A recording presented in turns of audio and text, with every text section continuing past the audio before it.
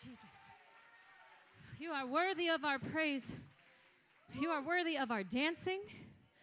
You are worthy of us looking and acting like fools for the sake of how glorious you are. There is no shame here. We are family, right? So let's praise our Father as though He is the best Father ever, the absolute best Father ever. He is so worthy. He is so kind and loving and merciful. Hallelujah. He has victory. Victory over all things. When you think you can't fight anymore, let Him fight it for you. Because you can't. Sometimes we don't have the strength, right? Sometimes we do have more than we can handle, but we never have more than He can handle. Period. Thank you, Jesus. Hallelujah.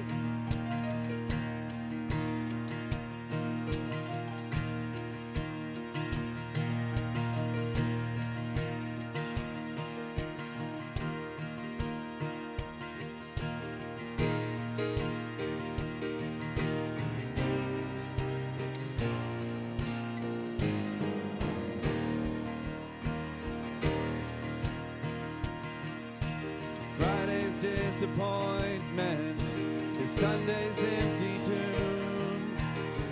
Since when has impossible ever stopped you? This is the sound of dry bones rattling. This is the friend make a dead man walk again. Open the grave, I'm coming out. I'm gonna live again. This is the sound of dry bones rattling.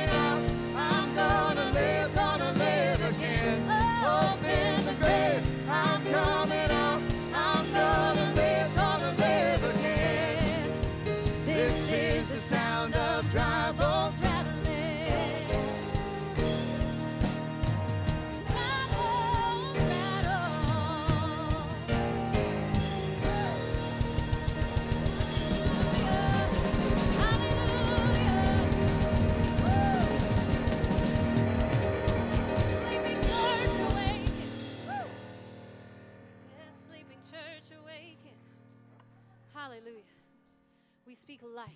We speak life into the church, Lord. Wake them up. Eyes be opened. Lives be healed. Thank you, Jesus.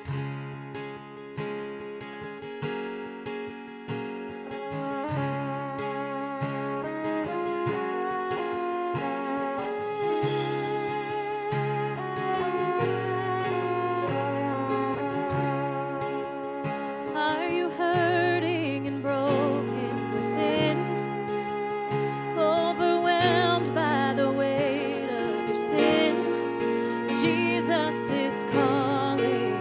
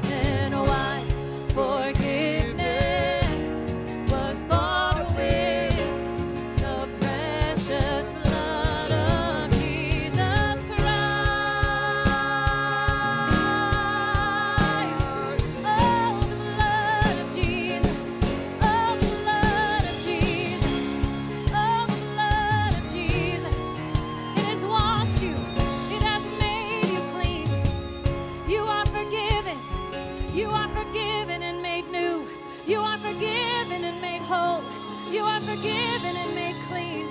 How we loved you, how we loved you. Bear your cross as you wait for the crown.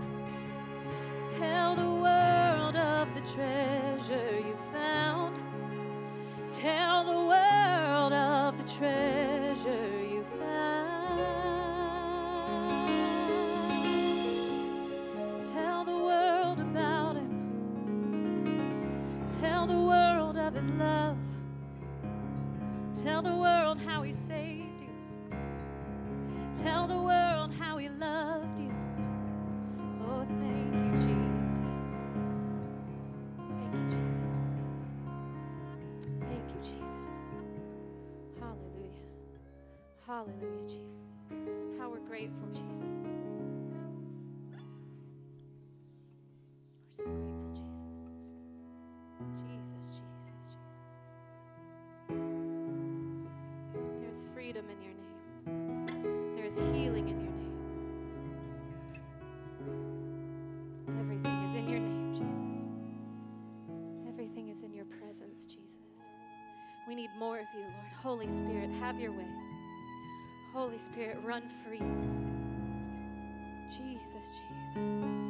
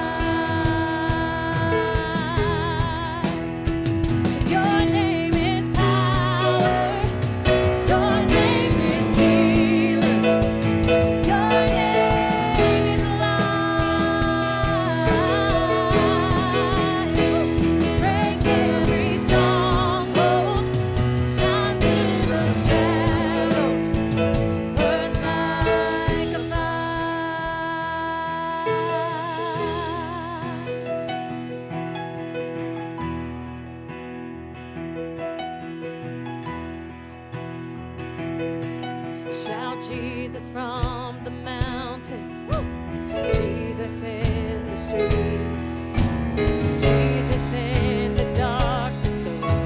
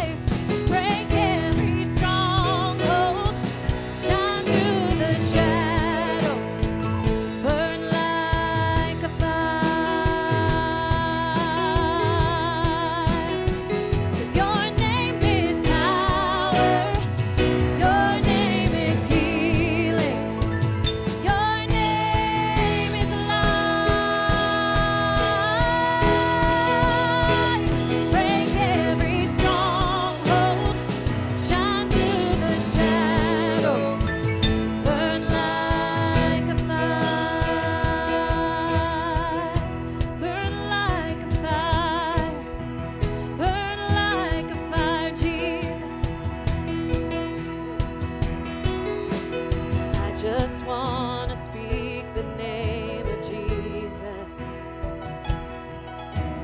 over every heart and every mind. 'Cause I know there is peace within your presence. I speak Jesus.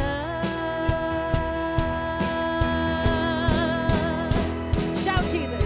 Shout Jesus from the mountain, and Jesus in the streets, Jesus in the darkness over every enemy, Jesus for my family. I speak the holy name of Jesus. 'Cause your name is power, your name is healing, your name is life. Break every stronghold, shine through the shadows, burn like a fire. Hallelujah, Jesus. Oh, His love is never ending. His love is never ending. I hear Him singing. 'Cause I loved you before you knew what was love, and I saw it all. Still I chose the cross, and you were the one that I was thinking of when I rose from the grave. Oh, I loved you before you knew what was love, and I saw it all. Still I chose the cross, and you were the one that I was thinking of when I rose from the grave. Hallelujah. Oh, I loved you before you knew what was love, and I saw it all. Still I chose the cross, and you were the one that I was thinking of when I rose from the grave. When I rose from the grave, said I loved you before you knew what was love, and I saw it all. Still I chose the cross, and you were the one that I was thinking of when I rose from the grave. You are to die for. You are to die for. Hallelujah, hallelujah. Thank you, Jesus. How we lift you up. We worship you, Jesus. We give you all the praise. You are worthy of it all. You are worthy of it all.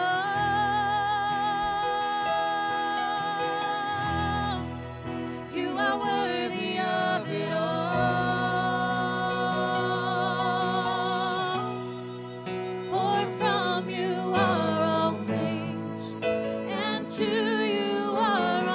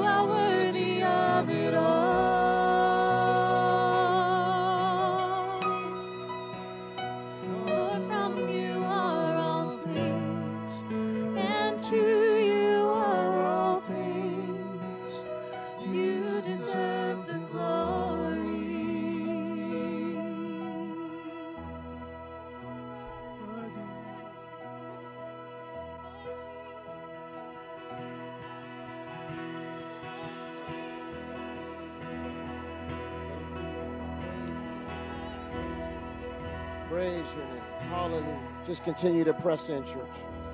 Just continue to press in. Thank you, God. We don't want to miss anything you're doing, Lord. Thank you for your healing presence here right now. Hallelujah. Just press in right now, church. Oh, we worship you, God. You are worthy, Lord. Hallelujah, hallelujah, hallelujah. Hallelujah. Come on, press in. Hallelujah. Hallelujah, Lord. Thank you, God. Jesus. Jesus. Jesus.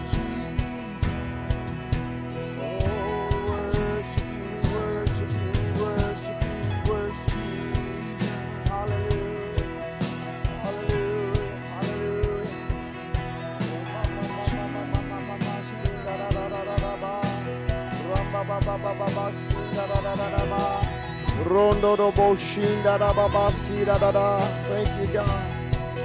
Ramba bashindo do boso do boshi. Hallelujah.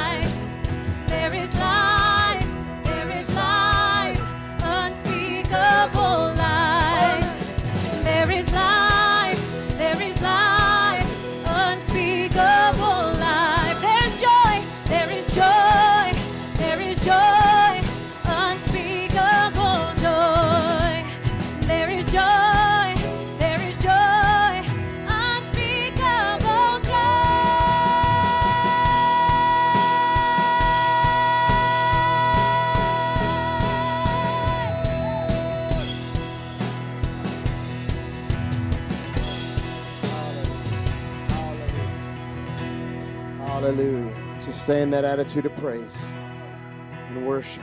Hallelujah. Hallelujah. I just sense an oil that is healing hearts right now in this room. The Lord has been speaking that some people's hearts have been wounded for a season. It isn't just something that's been recent. It's been a season of wound. And the oil and the presence of the Lord is now comforting your hearts and restoring your heart. Thank you, Jesus. Thank you, Lord. Hallelujah. Don't miss it when the oil is pouring out from the Holy Spirit. Don't miss it. Hallelujah, Jesus. Jesus.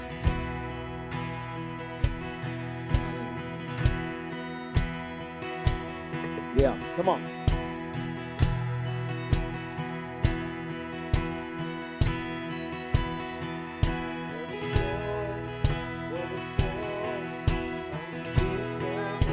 Sing it out. There is joy, unspeakable joy. There is joy, unspeakable joy. There is joy, unspeakable joy. There is joy, unspeakable joy. There is love, there is love, there is love.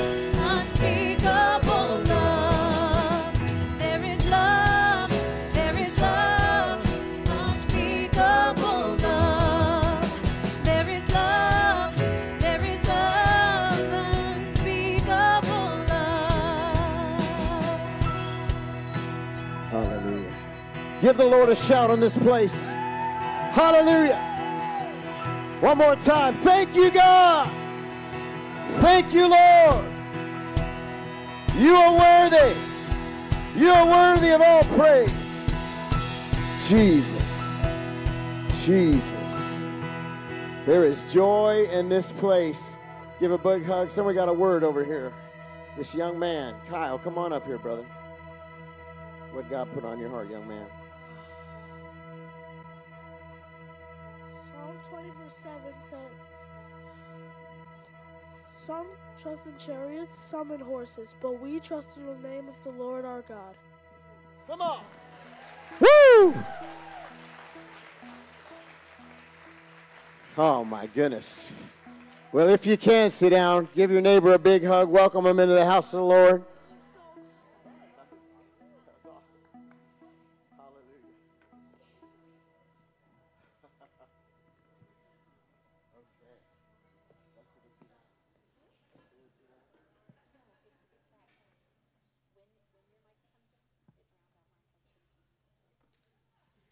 All right. Well, welcome, everybody. Isn't it amazing what God is doing? This is our second week in this new space. This has 3 times more chairs than the old location. It's amazing what God has done here.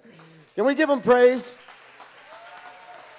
All glory to the Lord. All glory to the Lord. How many of you are visiting for the first time here tonight? Just lift up your hand. Wow, praise God. Welcome. Welcome. Thank you so much for being here. I want to meet you if I can before we leave. At least shake your hand. I have a couple of announcements, and then I'm going to invite James to come on up here. But we have an app. I don't have it up on there, I don't think. Oh, maybe we do. Yeah, so there's the app. So iPhone, you could just go right to the App Store, and it's Todd Coconato Ministries. You'll see a little red R just like that. If you download that, this is what's cool about it. About a week or so ago, social media went out, and we were able to still contact folks. And, you know, I know that's like not a big deal, but the thing is that who knows what's coming down the pike. And we built this thing so that it is a way of communication, and we were able to get a broadcast up there within a short period of time. So if you're watching online, thank you. I know some of you are already watching on the app. We want to welcome you. Thank you for being forerunners and being on there. We have several thousand people that have downloaded it, but please, if you haven't, you can go to your App Store. It's on the Android. It's also on Roku TV, which is really cool. So you can go to your smart TV and actually play it right there. But we'd rather if you be here. So if you can physically get here, please come. But if you're in another state, we have many remnant family members all around the nation. We want to welcome those that are in Westminster tonight. Can we give Westminster a welcome? And up there in Oklahoma, let's give Oklahoma remnant a welcome. Praise God. Praise God. Also, we have a newsletter. So if you're not an app type person, if you go to the website pastortodd.org, very simple, there is a way that you can sign up for a newsletter. And that's another way, if social media were to censor or who knows what, we can send an email and just keep in touch as well. And next week, by the way, this is important, we're not going to have, it breaks my heart because I want to have a Friday, but we're not because the other building, they're using the space. So Sunday, everybody's always saying, when are you going to have a Sunday? So we're testing next week. Make sure you write on your calendar at 6 p.m. on Resurrection Day, we're going to gather here. So not Friday, but Sunday. So everybody, how many people have been asking me about Sunday in this place? A lot of you, yeah. And online, a lot of people. So this is a way to prove yourselves, like, yes, we'll come on Sunday. Come out Sunday, please. It's a test run, but it gives us an opportunity to worship together on Resurrection Day, which I think is pretty important, right? Bring friends. Now, here's what's going to be cool about this, okay? It's a little bit different. So we're doing 20 cities around the country. The inaugural one is in Austin. We have 800 people signed up in Austin. It's a sign and a wonder. We're doing it in San Marcos, which is about 30 minutes outside of Austin. And we're having a night of healing and miracles, and we're just going to let the Lord move there. And so that's the first one, but we're going to do 20 more cities. We're going to go to Knoxville. We're going to go to Long Island, New York. Let me think. Where else are we going? A bunch of places. North Carolina, Charlotte. We have a bunch of cities that are going to be lined up. So if you come Sunday, you're going to see what we do when we go to, because we bring a team with us, what we actually do. So we're actually testing. How many think we need to do this in Nashville first, right? So it's a vision that the Lord has given us, and I'll explain a little bit more in the sermon tonight. But we're going to have our first one really in Austin, but actually our beta test here. So even though we've been doing these for the past couple of years, now the Lord has given us a mandate. He gave me a 3-year vision, which I'm extremely excited about, and I'll tell you why. It means that we're not going to, die in 3 years. We're going to be here still. So I was excited when the Lord gave me a clear vision for 3 years out. I said, well, praise God, we're going to be here for 3 years. So I don't know how it's going to work, but I know 3 years He gave me a vision. So how many are excited about that? So we're going to go out strong, praise God. And by the way, I don't think that we're just going to have 3 more years. But I'm just saying, and today you watch the news and you sometimes you wonder, right? But we are going to occupy until He comes. How many can say amen to that? He's with us until the end of the age. We're not going to go bunker somewhere, although I'm not against preppers. But we are going to occupy. We are going to go and make disciples of the nations. That is the Great Commission. And there's a lot of places where they say the fire of God is, I've looked around. I can't believe this, but I'm telling you, we've gone all over the country the last couple of years. And people will come to me all the time. I just asked Mario the other day. I said, does this happen to you? He said, absolutely. Talked to Lance, same thing. People say, I can't find an on-fire church in my community. This is a real problem. And so God said, you need to go out. And so this is an equipping. And so if you feel led to come with us, just come up to us and tell us. We want to go to some of these cities. Everybody here is welcome to come. We're not competing. How many know it's not competition in the body of Christ?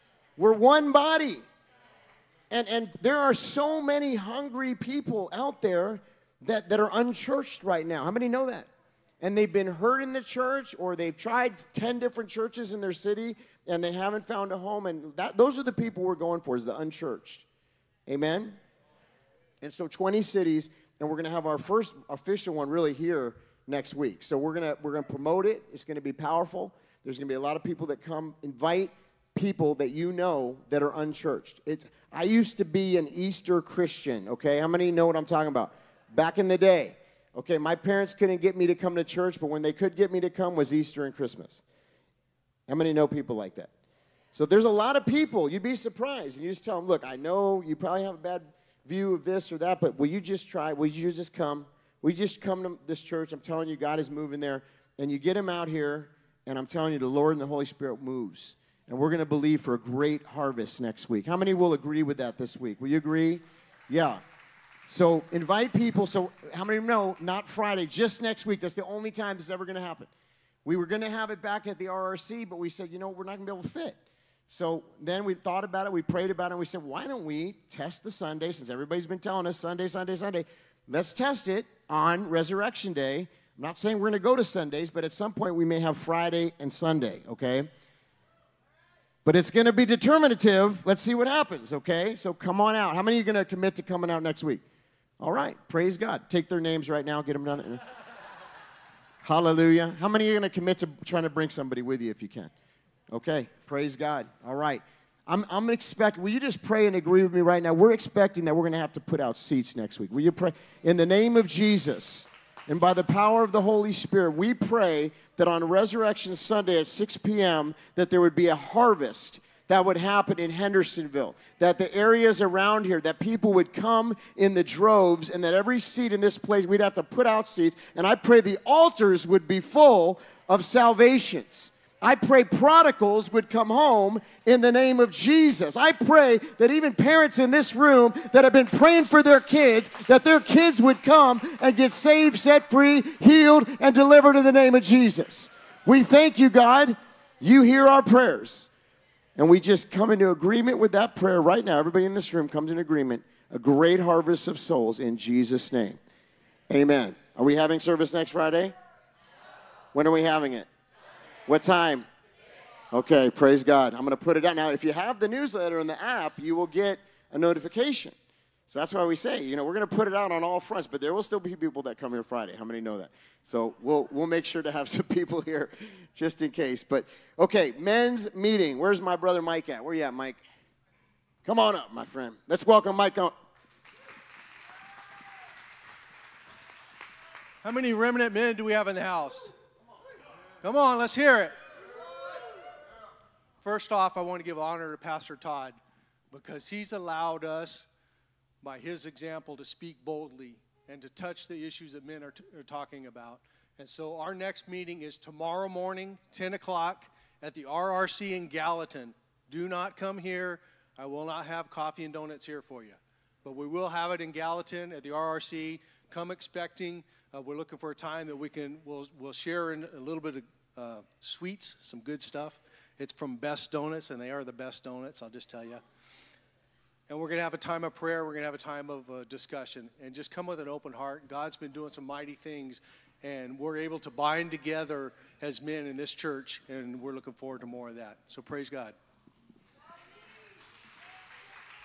All right. Praise God. Now, when he says men of the remnant, we need to go, hey, like a deep, let's just test this. Men, where you at? Yeah. Come on. We're remnant men. Remnant men. Remnant men are manly men, right? Come on. There's no soy boys in here, right? Okay, let's try one more time. Remnant men. Yeah. Okay. Praise God. Praise God. Mike?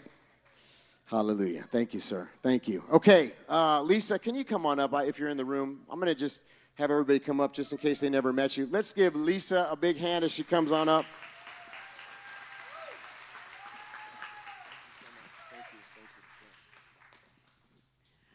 Good evening.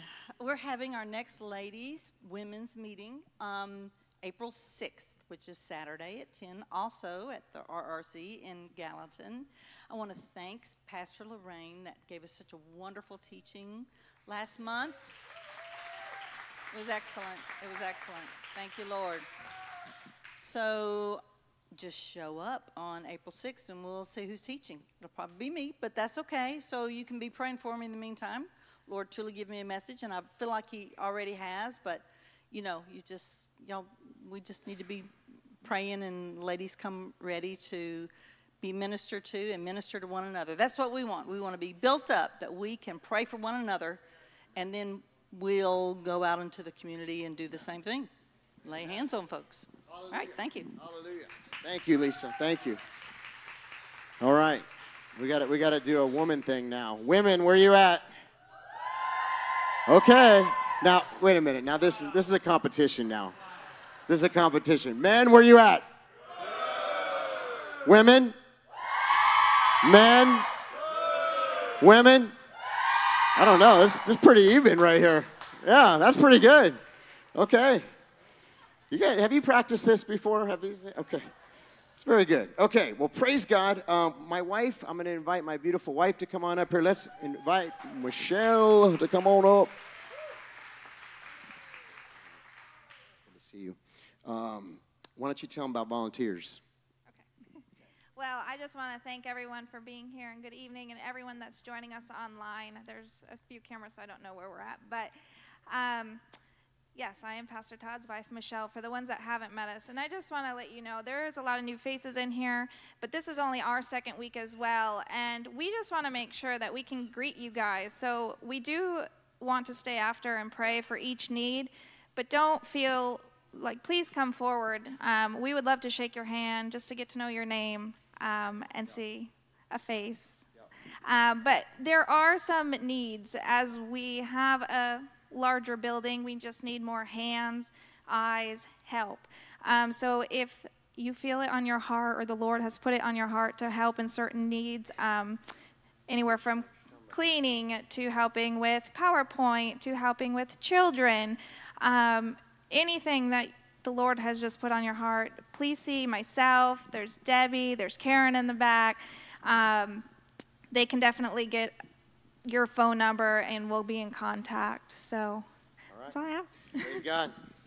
Give her a hand. Thank you. So with the volunteers, let me just say this. Somebody said, online, they're like, why don't you have church every night? I'd like to have some of my friends have church every night, When you're in revival, you could have church every night. Why not, right? Here's the thing that's stopping us right now. We need volunteers. So if we start getting more and more volunteers, guess what we're going to do? We're going to layer on more nights. Is anybody excited about that? Let me tell you something. I'm telling you right now, God wants to move in this time in the earth, okay? And there are people that will come on a Wednesday, on a Thursday, on a Friday, but we need volunteers. So just so you understand what stops us from this at this point, we're walking out in faith. Coming here was a big leap of faith, huge leap of faith. We went from a building probably about the size of this midsection, not even that, to now having this big space. So this was a huge leap of faith, but the Lord said, do it. And he said, now is the time, and I'm just honored and humbled by what he's doing. It's all him, okay?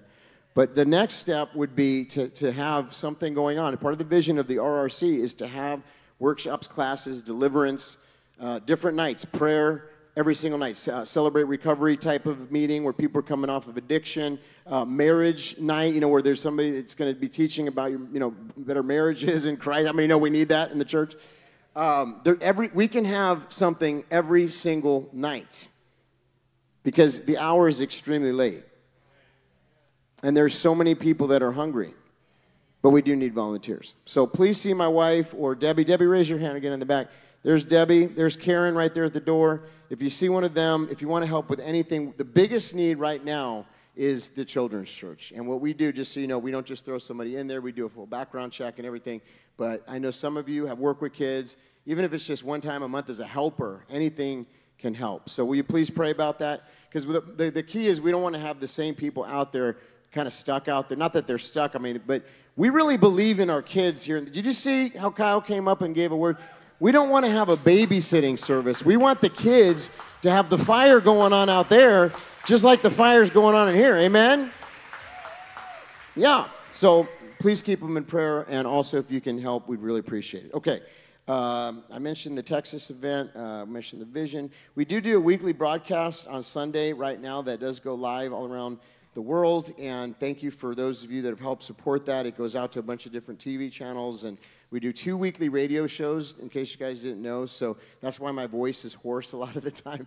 So a lot of things going on. We go live on Facebook on this service. How many have a Facebook account in here? Just out of show of hands. Yeah, a lot of you. So we are live on there right now. You can help us by sharing it.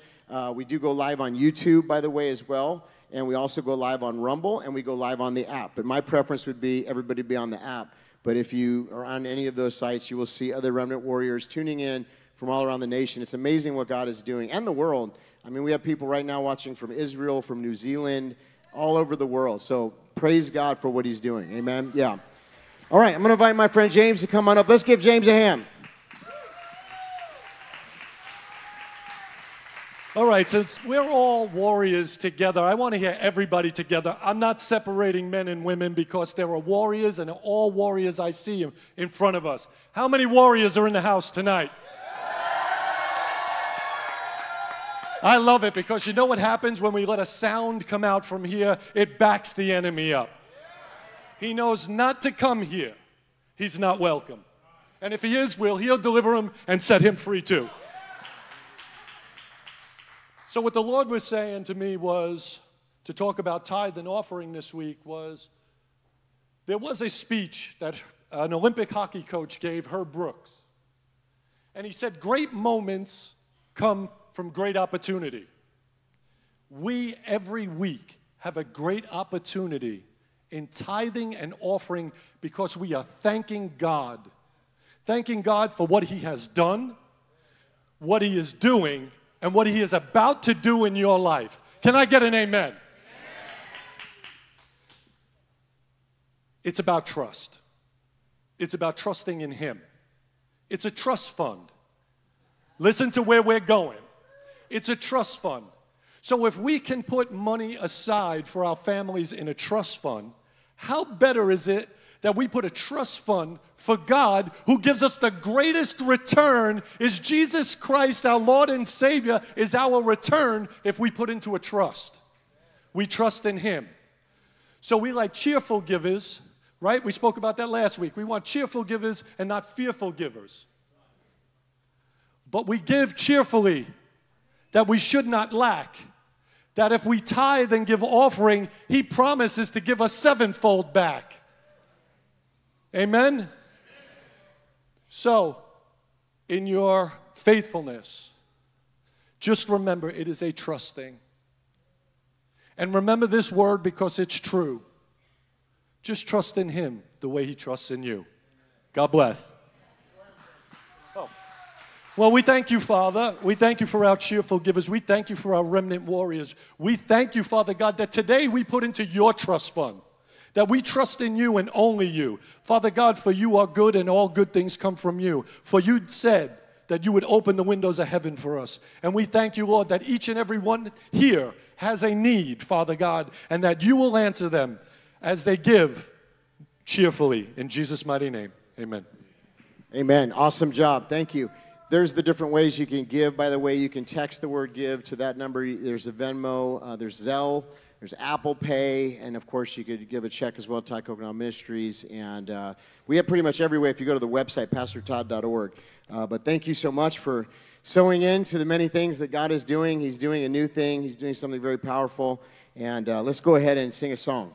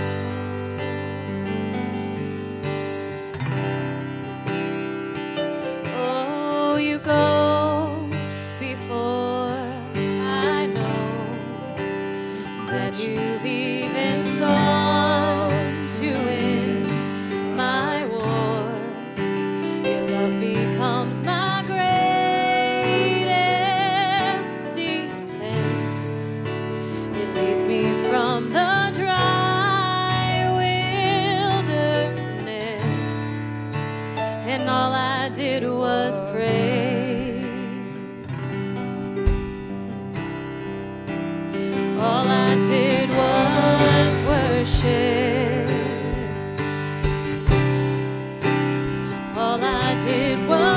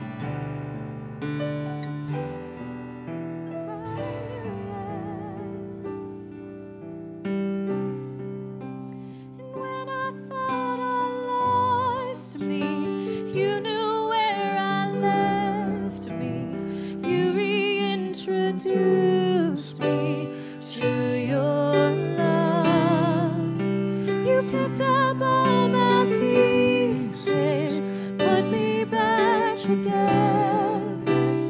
You are the defender of my heart. And when I thought I lost me, you knew where I left me. You knew introduce me to your love. You picked up all my pieces, put me back together. You are the defender of my heart.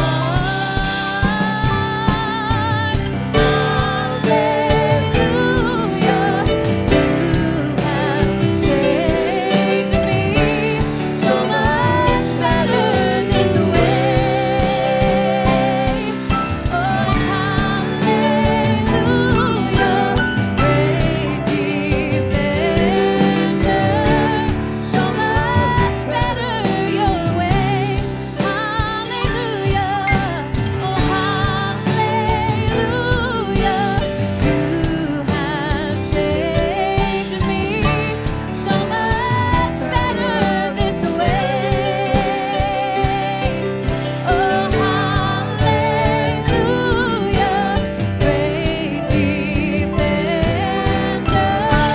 so much better your way.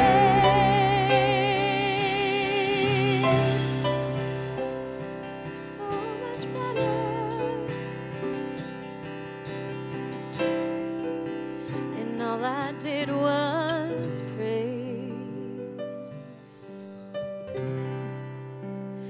All I need to do is worship.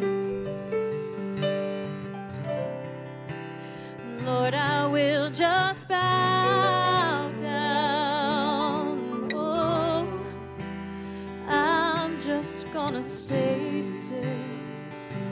Stay still.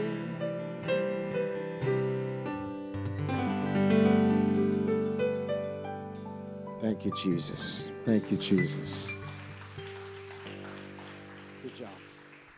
Kids, you are dismissed, and kids can go to that corner right over there, and the teachers will pick them up, or you could bring out any babies if you'd like to. That corner over there. We've got a great kids' church, by the way. I mentioned that we need some more teachers, but the ones that we do have are amazing. There's a couple things I wanted to mention before I get into the sermon tonight, but let's just pray first. Lord, we just thank you for this time we get to get into your word. We thank you that you've already met us in such power tonight.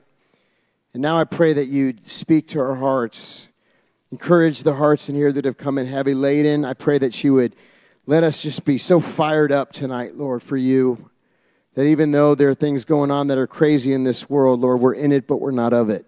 And you are moving around the earth. And so we just thank you that we get to be alive in this time and used by you. We give you all the glory in Jesus' name. Amen. Amen. I want to just share a few things I was writing down today in my prayer, and then I'll get into the message. Last week was just very powerful. Coming here, you know, whenever you make a move, it's a risk. We knew that the Lord was saying to move, and we took the risk, and God has just been telling us really step out of the boat, you know, walk on the water. And so it's that season. That didn't happen overnight. We pastored in California, actually, for many, many years.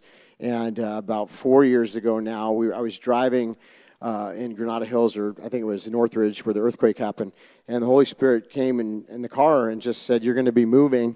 And I had met my wife in California. I wasn't really sure how that was going to go down, because when we got married, she had come from Wisconsin. I was born in Cincinnati, Ohio. And I told her, look, I'm called to Hollywood. I was a Hollywood actor. God redeemed it, restored it. And so, you know, we're called here. We had a Bible study in Hollywood. My family was deeply rooted in Hollywood. We had a church there for many years. So we felt that was what God had called us to do, is to minister to that community. And we were right there. And all of a sudden, the Holy Spirit had a different idea. You're not going to stay here, which, okay. So then he said, you're going to Nashville, Tennessee. And we didn't really know what that meant, but my wife got the same word. My mom got the same word. It was like confirmation after confirmation. God made a way for us to get out here. We got out here. There was a bomb. There was a tornado, and then COVID hit, okay? And then we realized that like a good portion of the church in California was actually moving out here too. but they vote the right way. I just want you to know. Yes. We're not the bad Californians, okay? We're the good Californians. Anyways, we got much love for what God is doing in Tennessee, but when we got here, we realized, and by the way, I speak very, very in fear of God and not in any way when I said that there's not a lot of churches in different states. Like, I'm not trying to say, ooh, we're this great church that's on fire. There are many, many churches that are on fire. There are many remnant pastors, thank God. But there are also many dead churches. And that's what I mean by that. And so, you know, it's just something that people say everywhere I go is that we've been looking. Why aren't they talking about a lot of the things that are going on in our world? You know, if you would go in the service, you would almost think it's like 1999. There's no urgency. How many remember David Wilkerson? You guys remember him? Yeah. How many have enjoyed his sermons? You know, the man has gone to be with the Lord, but, you know, his sermons today are still fire, right? In fact, they get people saved even today. And they're going viral. We just did a show, Mario Murillo and I, you know, and actually, I don't know if I can say this, but I'm going to say it anyway. Mario, don't get mad at me. David Wilkerson's son's going to be our guest in a couple of days, so that'll be kind of cool. And I'm just going to pick his brain. I know Mario is. Mario knew him very well. He was a mentor in his life. And so, anyway, you know, we're thankful to men of God that have, and women of God that have paved the way over the years, speaking boldly and operating in the anointing of the Holy Spirit in a way that they didn't care what people thought. They weren't afraid to speak the entirety of the Bible. How many know that's so important? They didn't care about being relevant, or because how many know God is always relevant? They didn't care about being popular. It wasn't about likes or follows. It was because there's a mandate from the Lord to go and make disciples. And if ever there was a time to do that, it's right now. And so I believe what the Bible says, when the enemy comes in like a flood, the Lord is raising up a standard in this hour. And you are that standard. He is raising up a people of God that are on fire, that believe that He is still in the miracle working business, that He's still able to take somebody out of addiction and get them completely healed without going to rehab. I know that sounds crazy. That He's still able to heal cancer. That He's still able to take somebody who's in a wheelchair and get them up walking. I know this is possible. Now, does it happen every time, all the time? No. And I said this on a live last night. I want to reiterate it. But, you know, I'm going to tell you, I just saw Kanye West, and they're saying that he went out there and said, well, prayers weren't answered, and so he's turning his back on the Lord.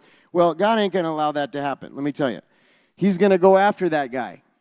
Okay, so we got to pray for him. I know there's a lot of people saying, I told you he wasn't. Yeah, I get it.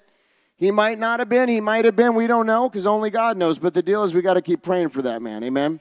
But one thing I do know is that when you get a taste of the Holy Spirit, you don't forget the taste. And God does go. How many was the one that God went after? Were you the one at one point? I was the one. So let's pray for that man to have a true encounter. If he hasn't had a true, I don't think he has, but let's pray that he has a true encounter. But listen, I'm going to tell you something, okay? God didn't answer every prayer that I've had. I prayed real hard. There's been times, I remember when I first started pastoring, there was a young man in our group, and he got cancer, and we prayed in tongues every week. We surrounded him. We prayed for him, and he ended up dying. And it was hard because I said, Lord, why? We did everything that you said. You know, and so this is something that as a pastor I have to deal with. I know you've had to deal with this. Why doesn't God answer the prayers? Somebody said, well, what's the answer? I said, here's the deal. You know that old song, we'll understand it better by and by? We have to ask Jesus when we're in heaven, why did this happen? And he has a reason. And many of us have lost loved ones, and many of us have been through very painful things in our life. And you know, I could come up with some fake answer, but the truth is sometimes I don't know. But what I do know is when you close the door and you say, no matter what happens, I'm going to trust God anyway, and nothing's going to shake my faith because I'm going to keep pressing ahead no matter what. What happens is that takes away the devil's ability to get you discouraged in your faith. Because just as when I prayed for that man that didn't get healed, I'm going to tell you something. We've seen countless people, and the doctors are totally shocked, get healed. And so we pray and we believe in faith and we do what the Bible says to do. And sometimes he answers and sometimes he doesn't. But we give him praise anyway. Because guess what? We're not God. And we don't understand all his ways. But what we do know is he is good. And he is faithful. And as long as I'm here, I'm going to serve him with all my heart. How many are with me on that? Amen? So it's an important thing that we've got to think about. Now, we had a week like totally crazy last week. It was just unbelievable what God did the first night. Saturday came. I got hit with some warfare. That's expected. It went on throughout the week, but God is faithful. He ended up clearing up all the problems, as he always does, okay? But we got calls from all around the country, and people were saying, what in the world? Like, what's going on there in Tennessee? And pastors were like, what happened? Like, how did you get the people to come? I said, honestly, it's just the Lord. It's nothing to do with us. And one guy came out and he said, well, you finally got what you always wanted. You wanted to, this is what you wanted. And I said, my wife and I were chuckling. We said, what we wanted. I said, pastor was the last thing I wanted. Can I be real with you? Pastoring is not fun or easy. It's a calling. And I'm just going to be real. Anybody that's out there trying to make it look like it's glamorous or fun and exciting, no, they're not telling you the truth, unless they're not doing what the Bible says to do. Because if you're in the trenches and you're in the war, it is spiritual warfare. How many have been in ministry and understand what I'm talking about? It's warfare. Now, it's not bad. It's good because you get to see amazing things happen in people's lives, and there's a huge reward. But if I could choose, I wouldn't have chose. So I didn't get what I've always wanted. I got what God wanted. Can I make the distinction there? There's enough churches. We don't need another church. There's a church on every corner. There's so many churches. I think there's more churches than coffee shops in this city. The last thing we need is another one of the same. What we need in this hour is for the body of Christ to come together and get out the way and stop trying to make a kingdom, but instead start working for the kingdom. How many are with me? I'm no better than you. I sweat. By the way, how many have a wife that's hot and you're cold? And then when you're cold, they're hot. Does anybody have that happen? It's amazing how that happens. So I'm getting ready for church tonight, and I kid you not, I'm like dripping sweat. Now my wife must have turned up the heat. Does that ever happen to anybody in here? Anyway, it's interesting. She comes from Wisconsin. If anybody should be able to handle the blizzards. Yeah. No, it's all good. But, we're just everyday people that are just trying to do what God called us to do, and I just thank you. I'm extremely humbled that you would come here and that you'd watch online, and we just feel like we got to do something, and God has opened a door and an opportunity, and so we're walking through it in faith, and there's a lot of times that we weep, and we just, we were troubled by a lot of the things that are happening in the world, but we also are extremely excited because there's an undercurrent of revival that's happening. And so, I just was down at the Sid Roth show, and we were just talking about this, and, it's like I was really focused on for a while kind of like everything that was going on, because how many know that like a lot of people had their heads buried, and so they weren't talking about a lot of the stuff. And so, we started talking about this stuff, and many of you started awakening, and, we all kind of, how many know what I'm talking about? Like, back in the day, you'd watch like 3 news shows, and you just thought that was what was going on in the world. And then one day, it's like the veil was torn. All of a sudden, you start seeing what's actually going on. There's a deep state. There's all this crazy stuff that's going on in our world. They're coming after Christians. How many know what I'm talking about? And then it's like you get so awake that you're up at night, like, oh my gosh, look what's going on. Look what they're doing to the kids. Look what's all this stuff that's happening. And then you got to kind of like go back to like, even though you know this and you're a watchman and we pray about it and we don't want to be one of these people that has their head buried. The other side, you don't want to get so into it that this is where you live, because you still got to be in the spirit. And just as the enemy's got some things he's trying to do, because many of the plans of the wicked, guess what? God is doing something right now. And so I think we've all kind of gone through a little bit of this process in the last couple of years. And so when we started going back into, okay, this is what the Lord is doing, and we started getting in tune with His Spirit and just everything that He's doing. I'm not saying that we weren't before, but just started really just going deeper and deeper and deeper and deeper. And it's like I just feel such a peace. Because even though this stuff is happening, I know that, look, we're good either way. If He raptures us out of here tomorrow, we're the best possible scenario that could happen. In the meantime, we stand and we do what we're supposed to do as kingdom warriors, right? As remnant warriors. And we pray, we lay hands on the sick, we get people saved and set free and healed and delivered. How many know you can't fix a problem that is a spiritual problem with a chemical solution? When somebody comes to the altar, that's why we have altar services every week, because when somebody comes to the altar, I know for me, the biggest breakthroughs in my life happened at the altar. When I was weeping before the Lord, and all of a sudden, just undone in His presence, and years of brokenness was healed right there and then. And we all got it. We all, but it's like you get rid of it, you up and out. Like, I'm not going out of here the same person I came in. So, but I've been, as the Lord kind of started expanding the territory and growing the ministry, and I saw the good, the bad, and the ugly in the Christian community. I saw the Christian music industry, which kind of reminds me of when I was in Hollywood. There's not a lot of changes and difference. There's a lot of business, and I'm not against business, but the thing is like, are we Christian? Are we about the gospel, or what are we doing here, And it's the same thing, how many know in the ministry? There's some people that have lost their way. And so, anyways, like over the last couple of weeks, it's like I want to just share this with you because I want to be very transparent and open, kind of like some of the journey here. And it's like one night, he like wakes me up at like 3 a.m, and I was kind of writing some of this down today as I was just praying. And it was like this, just the weight of like a trust that God gives somebody in the ministry.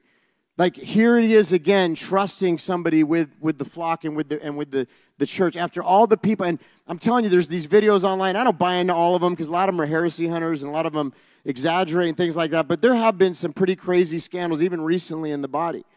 And the thing is every time I watch that and I read it, and I just weep because it's like, Lord, just, you trust us, you trust us with your precious sheep.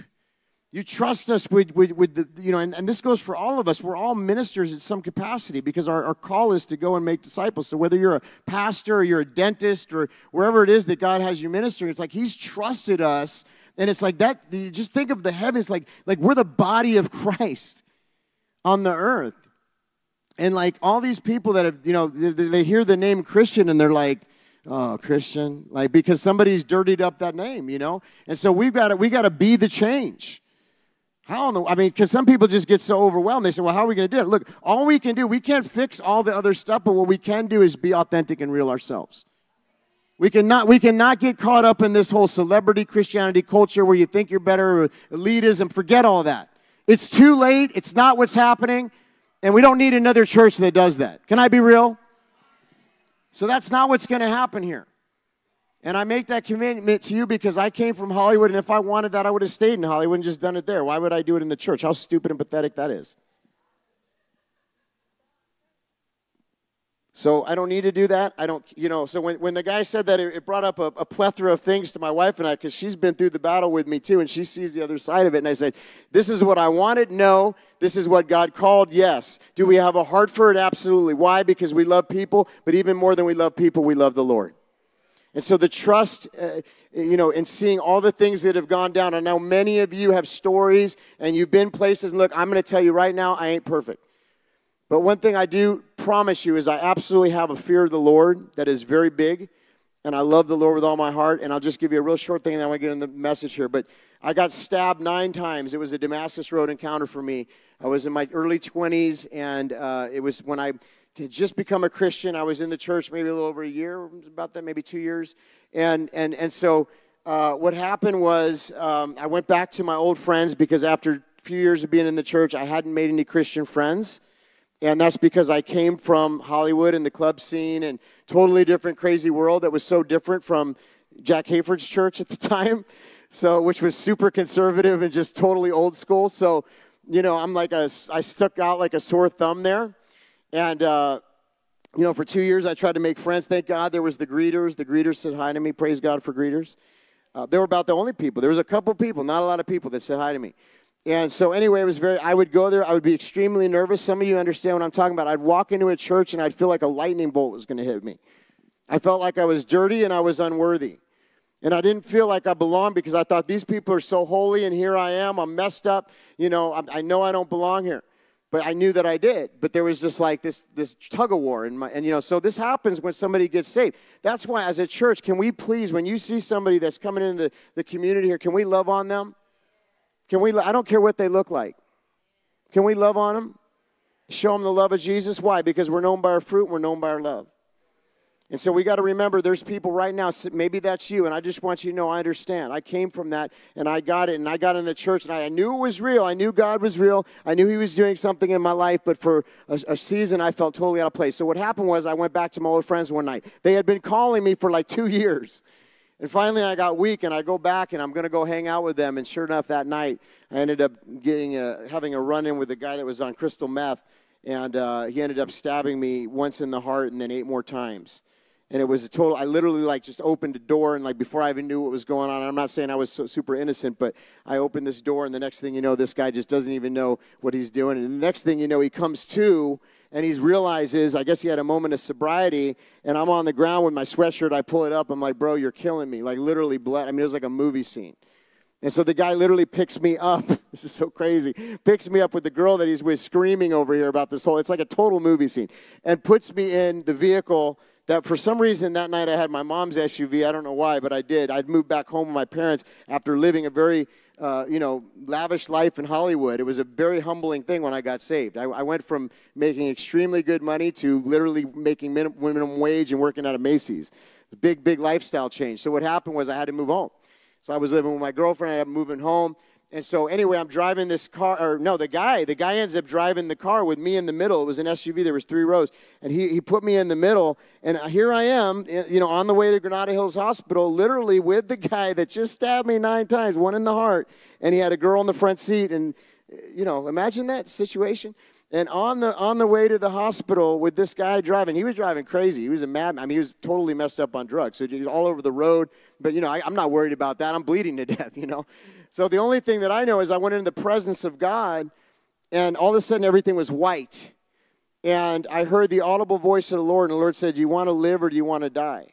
And I said, I want to live. He says, well, if you live, you got to be sold out for me and on fire for me for the rest of your life, and you got to tell people that I'm real.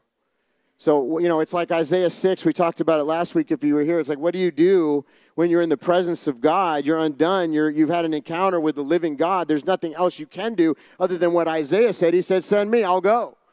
So, no, pastor was not it was like the last on my list.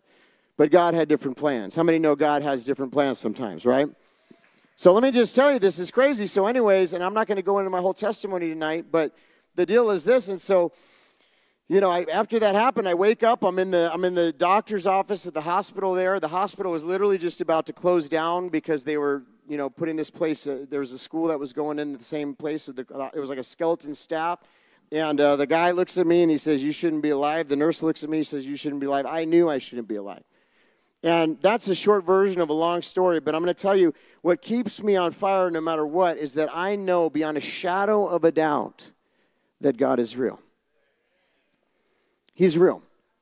This is the reality of our world. So when you have that type of encounter, I know many of you have, and I'm not saying you got stabbed, but you've had other things happen in your life to where you've had an encounter with God. When you've had that, there's a fear of the Lord that comes on you. It's not a bad fear. It's a good fear. It's a fear because look, I just want to show up and do whatever God wants me to do. I just want to honor him. And I just want to do his work, right?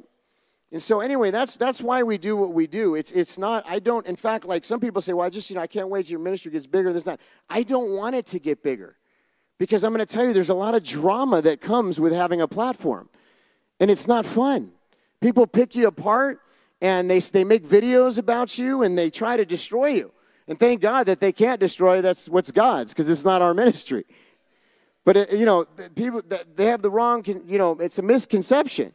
So I'm very happy where we are right now, but, whatever God does, he does, and we're just along for the ride. But it's not to try to, I just want to make that very clear. We're not trying to, more people or more. Now, obviously, that's what happens when revival happens, is that people come. But it's not because of me and, my good preaching. What it is it's the Spirit of God.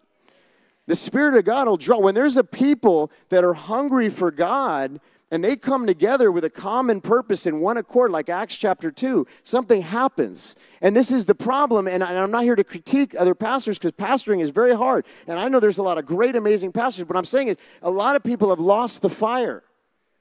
They forgot why they even got into it. And when that happens, how is the church going to be on fire when the shepherd of the church ain't even on fire? So a lot of us got to do some soul searching, right? But there's no other answer for our nation than for the body of Christ to rise up, for a revival and a great move of God. There's not a political solution. We will vote. We definitely get involved. I'm thankful that there are people that are out there that are in that calling and doing different things in that particular sphere of influence, and we support them, and I'm not one of these guys that doesn't talk about it, but I will just tell you, there's not going to be a president that comes in and turns everything around. The only thing that's going to turn this thing around is a great move of God. And so how many of you know that this is it? We are here. God didn't make a mistake in bringing us into this city. He didn't make a mistake. And those of you online, wherever you are based out of, that he is speaking. It's a clarion call to the church right now. It's too late to be trying to build a ministry. It's too late for a church growth seminar. Okay, it's too late I was sitting with some pastors. I'll tell you, I was down there and I literally wanted to get out of that room. I was like, this is boring. They're saying, well, how do I become more relevant? Well, how can I get on more social media and do it? Well, you got to learn YouTube and you got to, dude, it's the anointing. You know how you're going to do more for the Lord is spending time in the prayer closet. Because it ain't about us. How many know what I'm saying? Hallelujah. Hallelujah. If you got your Bibles, go ahead and turn to Joel 2. Joel 2. So my prayer is during the time that we're together, even if you're just visiting one night or if you stay here for a while or whatever the Lord puts on your heart, is that all of us grow in this season and that we get more on fire for God. And I pray that the Holy Spirit, listen, one thing I had to learn a long time ago is with church hurt and everything like that is that, you know what, it's a relationship with God. It's not, man will let you down. People will let you down. You can't, not that you can't trust people, because there's some amazing good people out there, thank God. But the deal is that you won't be shaken in your faith if you have a personal relationship with God and you spend time in your prayer closet every day. That's the way to do it. If people want to understand how to get the anointing of God, you spend time in His Word, in worship, and you spend time in your prayer closet. Amen? That's how it happens. All right, let's go to Joel 2:28 through 22. And we're going to kind of walk through tonight how God has poured out His Spirit. So in verse 28 it says, "And it shall come to pass afterward that I will pour out my Spirit on all flesh, and your sons and your daughters shall prophesy, and your old men shall dream dreams. Your young men shall see visions. And also on my men servants and on my maidservants I will pour out my Spirit in those days. And I will show wonders in the heavens and in the earth. And blood and fire and pillars of smoke. The sun shall be turned into darkness and the moon into blood before the coming of the great and awesome day of the Lord." Amen? I mean, we're having this happen right now. There's this eclipse, and I'm not going to get too into it, but it's done this like X over America. How many of you heard about this thing? And it's crazy. It's going over all these cities called Nineveh, which is like, could God be any more, overt in what He's saying? Repent, right? I mean, seriously, this is all happening. We were just talking before service, Brother Ricky and I, they have red heifers in Israel now. They're like building an altar to sacrifice these things. I mean, things are happening fast. I think it's exciting. It's exciting because we know that the Lord is coming soon. Hallelujah. Hallelujah. So, but He says in the last days, I'm going to pour out my Spirit. So there's a lot of people that don't like an outpouring of the Holy Spirit. They think it's heretical, or there's literally these conferences that people have now where they have these conferences and all these people come together. It reminds me of the Pharisees. They come together and they talk about what God can't do. So it's a bunch of pharisaical people that are calling themselves Christians that saying, well, He can't still move in miracles, signs, and wonders.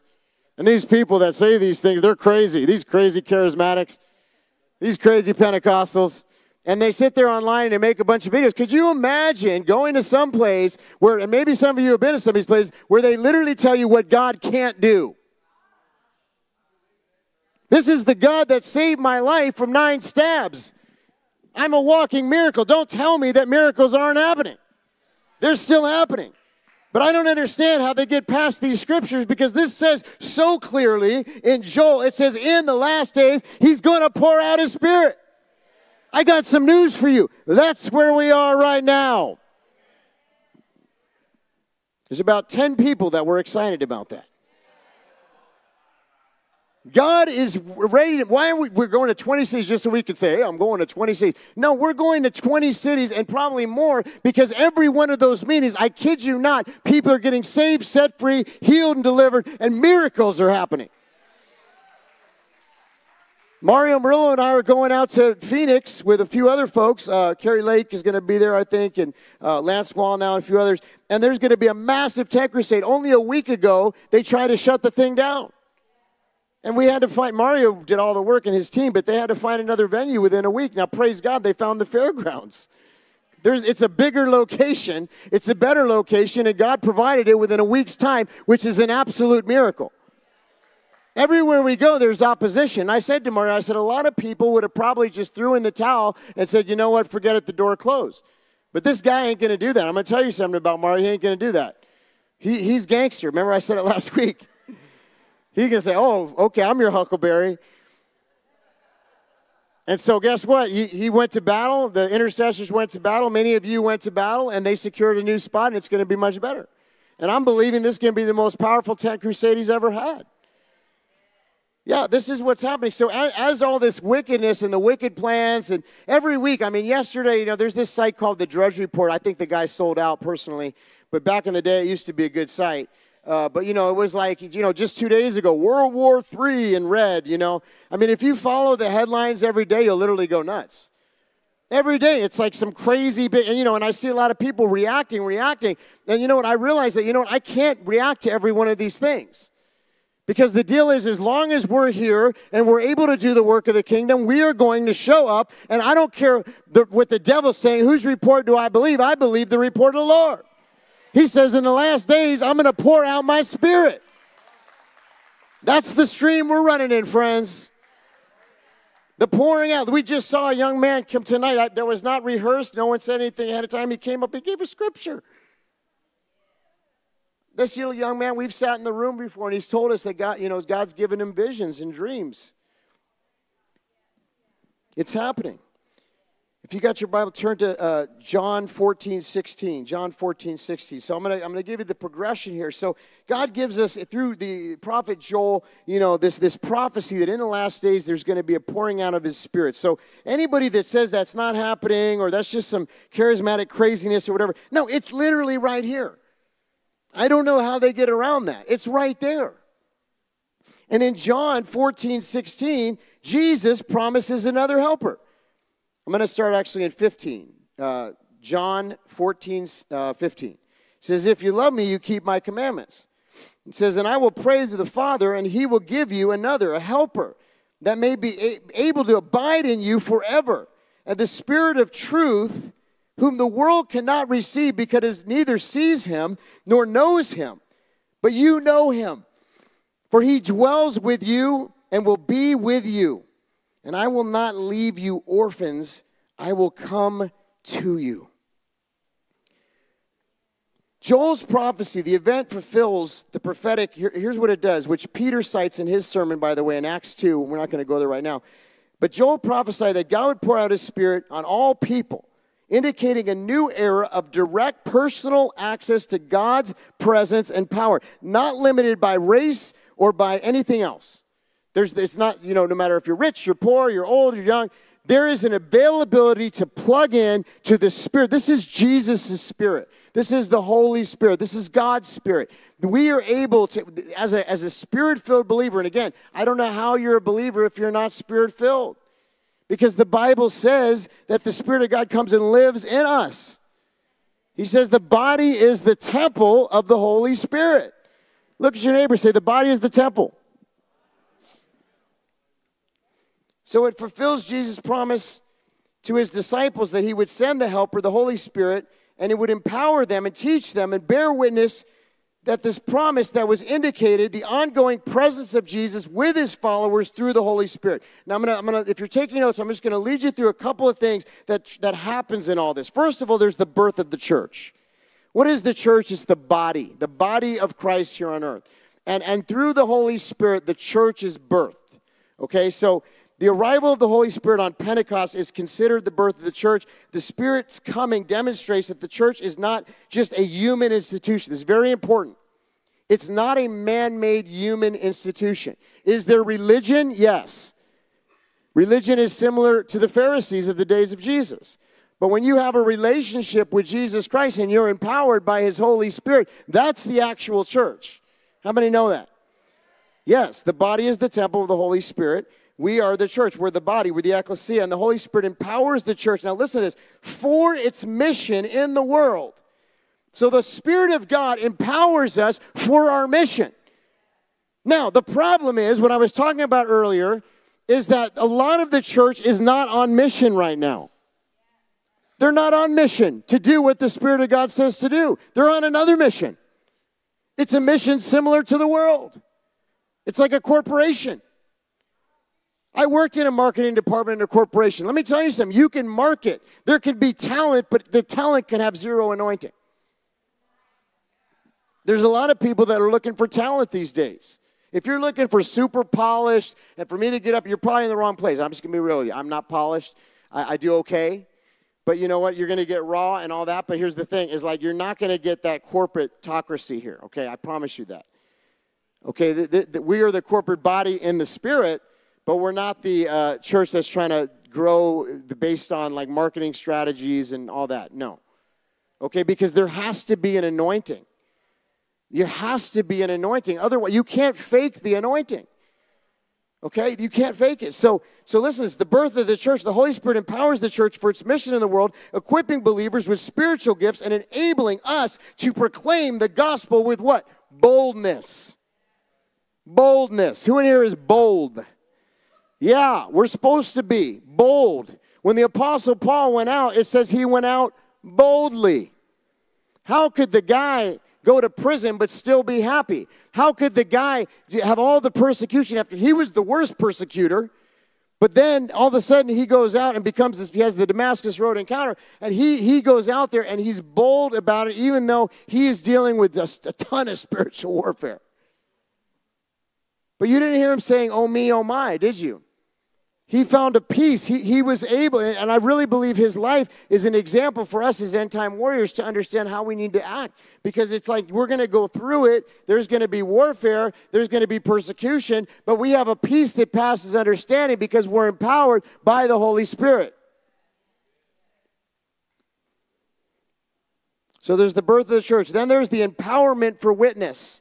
The disciples received power to witness effectively about the resurrection of Jesus Christ. Before Pentecost, they were often confused. They were fearful. They were uncertain. After receiving the Holy Spirit, they preached with boldness, clarity, and conviction, leading to conversions in Acts 2:41.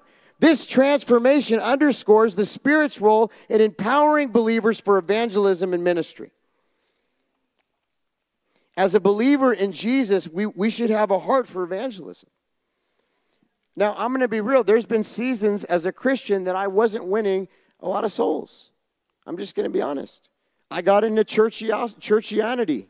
I got into the Christian culture. And I was speaking Christianese. And I was trying to fit in and do whatever the Christian culture told me to do. But the problem is I lived in a bubble for that time. And it wasn't until the fire of God really started, I started pressing in, thank God, because I knew that God is real. And when you press in, you draw near to Him, He draws near to you. If we're not on fire, listen to me, if you're not on fire right now, it's okay. But the deal is make it this season about getting back on fire. And I speak against the spirit of slumber in this place right now in the name of Jesus. I break it right now in Jesus' name. We take authority over that right now. I pray energy, supernatural energy would come on everybody in this room right now in the name of Jesus. Listen, this is important stuff. God is speaking to our hearts right now. He wants us, this group is meant to be on fire for God. We're meant to go out and change this city and this nation. It is so late right now. This is not a time to be messing around. I know you know that. It is so serious right now. I talked to my friends in the Intel community. General Flint's coming out here, I think, next week or the week after. He's going to be talking about a documentary that he's doing. But, I talked to a lot of generals and people like that. And I'm going to tell you something. They all tell me a similar thing. We're in trouble as a country. They say, if you knew the national security issues that we're actually dealing with right now, no one would be able to sleep. There was a guy that was a sheriff, and they had this sheriff's meeting a few weeks back, and all the sheriffs got together, and they said that right now we have more warning signs and red flags than we did before 9/11. The border is open. They just flooded. I don't know if you saw the viral video that's around there right now, but people just literally flooded right through. It's all over the world. I use a VPN. How many know what a VPN is? And I can go on to some of Russia's, just to see what TASS and RT's talking about because they banned them here in the United States. But if you could use a VPN and go on different places, and I like to just see what different, countries are saying in their news organizations. And they're talking about America. And they're saying it's crazy. It's crazy that they just have the open border, like anybody's coming over. And it is crazy. So we can sit here and just be like, oh my gosh, look what's going on. Or we can do something. And so many of you and many of us want to do something. And so I got involved politically. I was at every rally. I was at different state capitals. And listen, we need to keep doing that stuff. Yes, it was good. I saw more of Jesus at some of those state capitals than I did in a lot of churches. In some of those political rallies, there was more fired up people than I saw in a lot of churches. I'm just being honest. But I also understood that there was a lot of flesh and carnality because there was a missing thing. Now, thank God there's preachers that are there. But a lot of people are saying, well, we need to do this, we need to do that. It's a strategy, but it's not the strategy from heaven. And I came to the conclusion through much prayer that there has to be a heart change, and it starts in the church. And so if I have to be somebody sounding the alarm and a voice in the wilderness in this hour, I'm willing to do that. Because I don't care about popularity. I was already popular in high school. I don't care. As an adult, it doesn't matter to me. Can I just be honest with you? And I'm not saying that pridefully.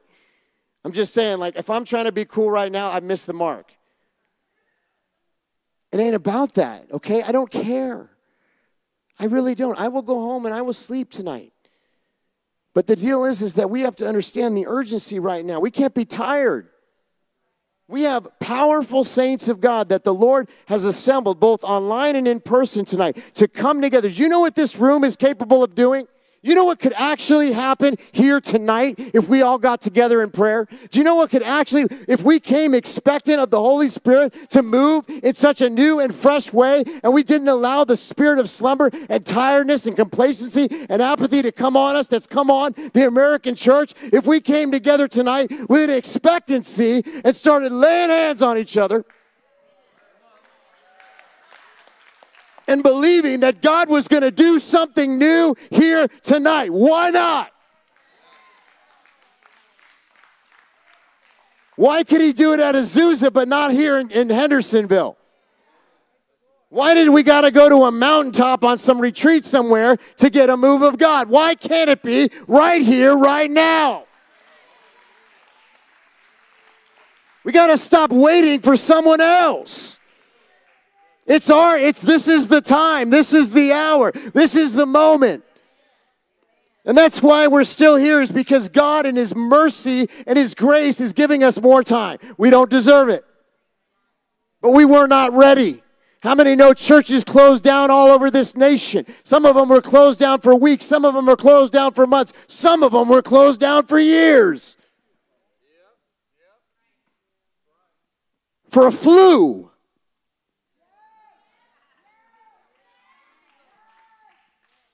Now, I know some of y'all got it bad. I got it bad. But how many know those masks? Have you ever seen the smoke go right through them? They didn't do nothing.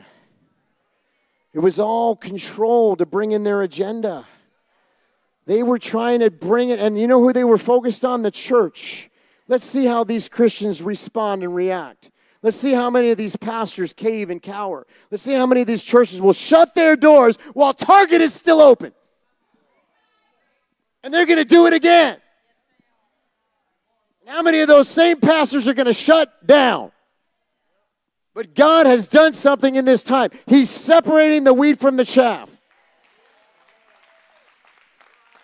And so I got to a place where I said, actually God challenged me with this. He said, hey, preacher, do you believe what you preach or not? You talk about laying hands on the sick and they shall recover. Do you actually believe that? Because if not, get out the ministry. You're going to shut down your church. You're not going to lay hands on the sick. You're not going to believe what the Bible says. Get out the ministry. What are you doing in the ministry? Get out. But if you're going to be in the ministry, now is go time. So when you wake up in the morning, God, what can I do for you today? It stopped being about me. It stopped being about what I wanted. Look, I'm no better than anybody here, but I'm just saying. It can't be. I have some other things. I would have liked to gone on a few more trips around the world with my precious wife. You know, I would have liked to do some traveling stuff, but God had different plans. We could have been sitting on a beach somewhere. But he said, no. He said, this is the time. This is it. This is like the final, this is the grand finale. And so we can either say, God, why did you bring me in the world at this time? Or we could say, God, you knew what you were doing in bringing me in the world this time. Which one is it? I'm tired. I just want to go, bury myself somewhere under the ground and wait for it all to go down. Well, that's what a lot of elites are doing right now because they don't have the Spirit of God. So they're panicked. Even with all their wicked plans and all their money and all their stuff, they're panicked. And you know what? They know that the church has something different. They're trying to figure the whole thing out. Why is it that these Christians, there is a group of Christians that rose up during this whole thing, and they got empowered, and all of a sudden their ministry blew up, and all of a sudden their voice is out. Why? Why is this happening? Why are these things happening? They're trying to figure it all out. They don't understand the anointing. That's why I'm reading this today, is because we have the Holy Spirit of the living God. Are you with me? You guys okay if I go a few more minutes here?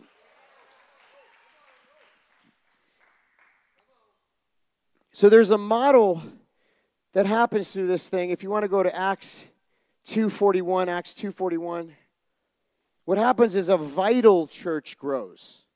An empowered church grows out of this thing. In Acts, I'm going to start in Acts 2:40. It says, in many other words he testified and exhorting them, saying, be saved from this perverse generation. And those who gladly received his word were baptized, and that day 3,000 souls were added unto them. Now I want to just look at this, okay? What happened? They were saying, look, I'm going to come out from among them. I'm going to come out from this wicked and perverse generation. I'm going to be empowered by the Spirit of the living God. I believe this is real. This is the reality of the world. This is what was prophesied. It's now happening. The Spirit of God has come. And then what happened? They showed up, and then guess what? There was 3,000 souls that came to the kingdom. They didn't have Facebook back then. They didn't have Facebook ads. They didn't have emails. They were drawn by the anointing of the Holy Spirit. They were drawn by the anointing. They gladly received the word. They were baptized. And that day, 3,000 souls were added to them. Listen to this. And they continued steadfastly in the apostles' doctrine and fellowship, and breaking bread and prayers. And then fear came upon every soul. And listen to this. Listen to this. Those that say it's not going to happen today. Listen to this. And many wonders and signs were done through the apostles. Now all who believed were together and had all these things in common. They sold their possessions and goods and divided them among all, as anyone had the need. And so continuing daily with one accord to the temple and breaking bread from the house, they ate their food with gladness and simplicity of heart, praising God and having favor with all people. And the Lord added to the church daily those who were being saved. Wow. Wow. It signifies a new covenant, Pentecost. That's what happened, where the law of God would be written on the believers' hearts. Where is that found? Jeremiah 31. And they would have a personal relationship with God through what? The Holy Spirit. And this contrast in the old covenant, which was mediated through the law and the prophets, the Holy Spirit's indwelling presence in believers is a hallmark of the new covenant. Imagine having the greatest gift of all time. Jesus died on the cross for our sins. He loved the world so much, he gave his son. And then he imparts his Holy Spirit upon us. And there's a good portion of us that only use a fraction of what's available. We can literally be in prayer throughout the day and have guidance from the Holy Spirit on everything that we do. It's amazing. We can have divine encounters. We can see people in a Walmart get set free. I know it for a fact. We can see them in a coffee shop. We can see it in our dentist's office. We can see it in the restaurant. What's happened is the modern churchiosity and Christian bubble culture has made it where that can only happen in a church. And by the way, if it happens in a church, it can only happen within a 10-minute period at the altar, if there is even an altar, because we got to get everybody out of here so that they can go watch football.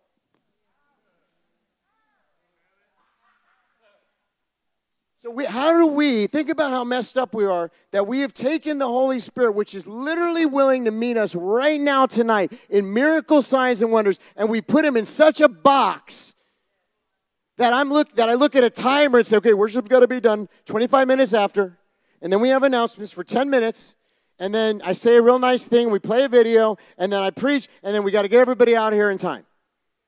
And then we wonder why America's in the situation that it's in.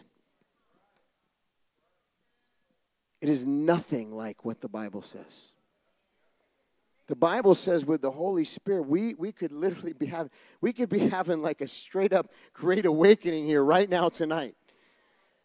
Somebody that's been walking in ailments for 30 plus years could come up and get delivered and set free tonight. Oh, but I don't want to be the first person to come up because it's embarrassing. Oh, really? You don't want a big breakthrough in your life that's going to forever change every single part of your life? It's not for me.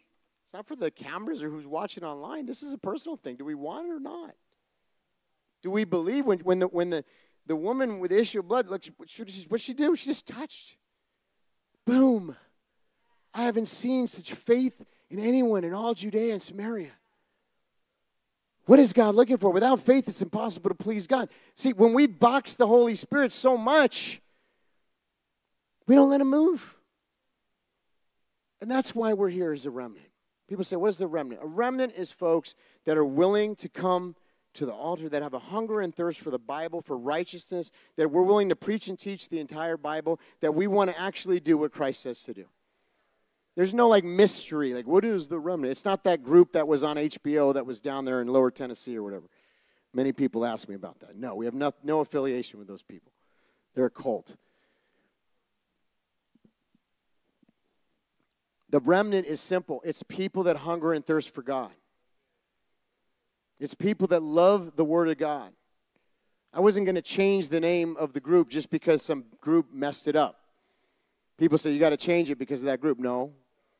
We've had the remnant for over 20 years now, so I'm sorry. The devil is trying to mess up the remnant name. We're not going to bow down to that. People will figure it out.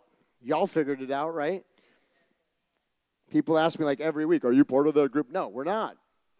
We pray for them. I don't hate them, but I did see they did some weird stuff. If I'm wrong, I repent. But I'm pretty sure they did. But the deal is the remnant are people that hunger and thirst for righteousness. We're in an hour where it's late. God is real. His Spirit is real. He's available to us. I expect that when we come together and we gather, that we stop trying to look. Can I just be completely real? Because like we're not trying to be cool and get into like some Christian culture where we're showing off to one another. I don't even care about that. Does anybody care about that? I don't care about that. Some elite version of Christianity where you got like some really expensive shirt and boots and clothes and everything's got your name on it and everything. I don't care about that. I'm not making fun of anybody. If that's what they do, that's their thing. But when we come together, what I hope that this group would want to do is be real and get on our faces before a holy God and repent for this nation and cry out to God. Because otherwise, none of us need to come. If we're just going to come together and be another church, we might as well just not even gather. Either we come here expectant that there's going to be miracles, that there's going to be 3,000. How many wanted 3,000 people from this area to come in those doors? We don't tithe and do all these things just to have a pretty building so we can have cameras and everything. Look, we want people to come in and have a life-altering experience with the King of Kings and the Lord of Lords. Otherwise, forget it. And I know some people are going to be mad at me tonight. But it's like either this is why we're here or we're not. It isn't about trying to be cool. It's like God is real. We're in a dire situation in our country. There's only one hope, and his name is Jesus Christ. There's a remnant that's still alive, that's still a praying group, that has authority, that's filled with the Holy Spirit, that's still here. And by golly, we're going to come together and do what we're called to do.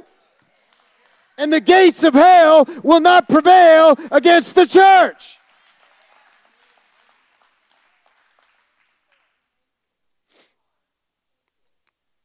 Scripture 5, Isaiah 31:31. I'm just going to read it real quick. It says, until the Spirit is poured upon us, all from high, and the wilderness becomes a fruitful field, and the fruitful field is counted as a forest.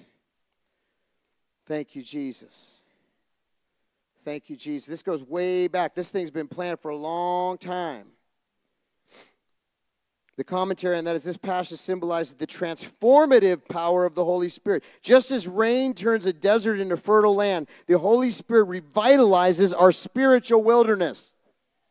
The transformation signifies growth, life, abundance in all areas of our lives that were once barren. Somebody said, well, they're doing this digital currency and all this stuff's going on. What are you doing? I said, you know what?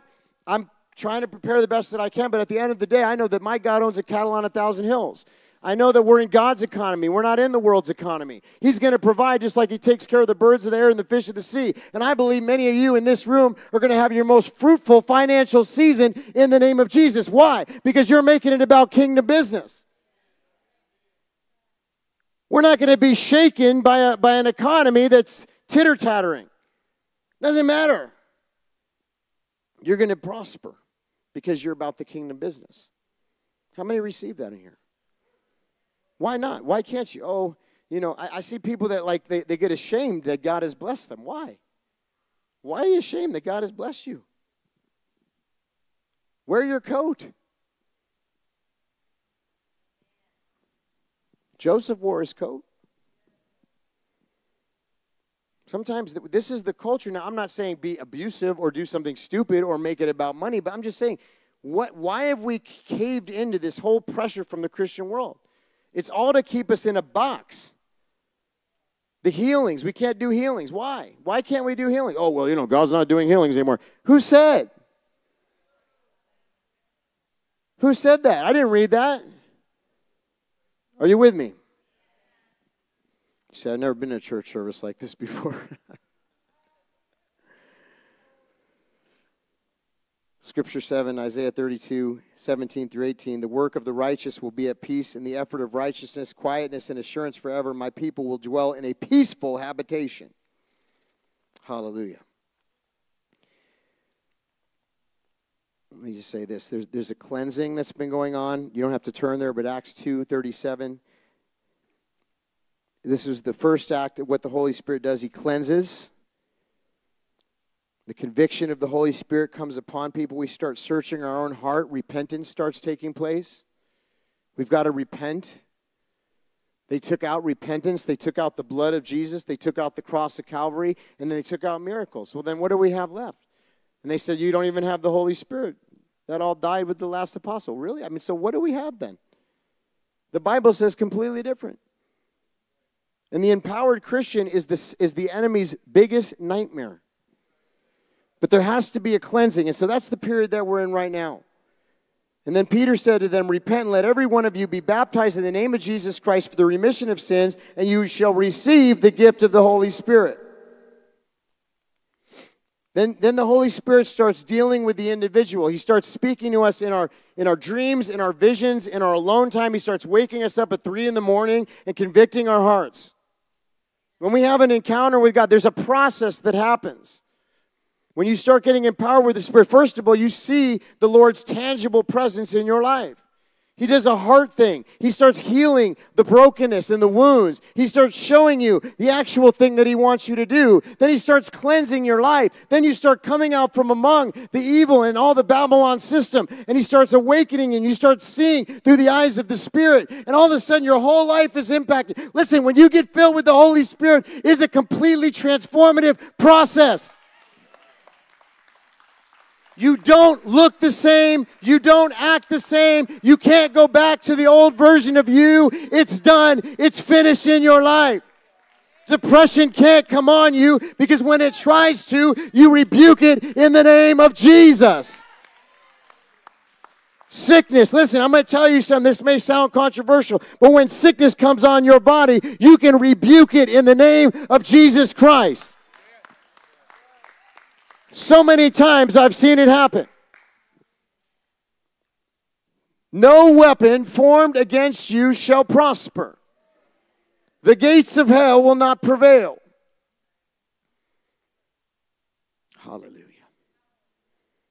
Hallelujah. Rambashindo robo kosoto robo shi. Handa ba ba ba ba shi da da da da da ba ba ba ba ba ba ba. Hallelujah. Ra ba ba ba ba ba shi. Yeah. Yeah. She's just excited.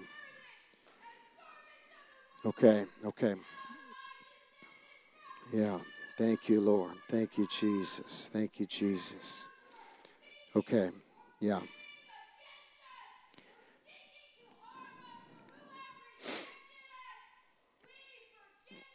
Yeah. Okay, that's good. That's good. No more now. That's good. Okay. Yeah, please. I understand. Hallelujah.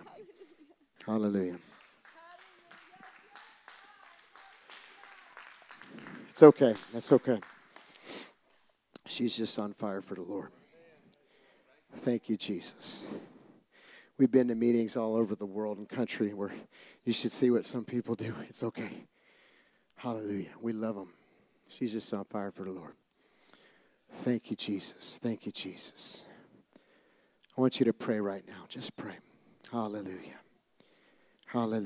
Thank you, Jesus. Thank you, Jesus. I feel like it's a pivotal time. If I can have somebody go up on the keyboard right now. It's just a pivotal time right now. I feel like we're in a real pivotal time for our country.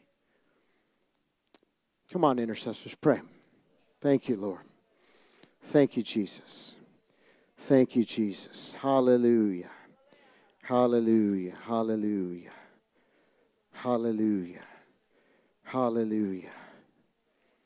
Praise you, Jesus. Rombo shindarabaka sotorobo shindaradaba. Rondo robo shindaradabaka sitarada. Hallelujah. She's just travailing and weeping for the church. Yeah. Thank you, Jesus. Thank you, Lord. Hallelujah. Rombo shindaradabakasi. I want you to, if you're in this room and there's been sickness that's been coming on your body, I want you to stand up right now. We're going to pray for you. Sickness has been coming on your body. Jesus. I believe there's been an assignment of the enemy on a lot of saints to keep you tired and beat down from sickness. In Jesus' name. Lift your hands right now. In Jesus' name. I just declare healing. According to your word, you said that by your stripes we are healed. You said that we will lay hands on the sick and they will recover. And we believe it right now in Jesus' name. In Jesus' name. In Jesus' name. Healing over these bodies. Healing from the top of their head to the soles of their feet. From the top of their head to the soles of their feet. Thank you, Jesus. Hallelujah. Healing in Jesus' name. Healing in Jesus' name. Healing in Jesus' name. Thank you, God. Healing in the name of Jesus. Healing in the name of Jesus. Healing in the name of Jesus. Thank you, God. Thank you, Lord. Praise you, Lord. Hallelujah. Thank you, God. Healing in Jesus' name.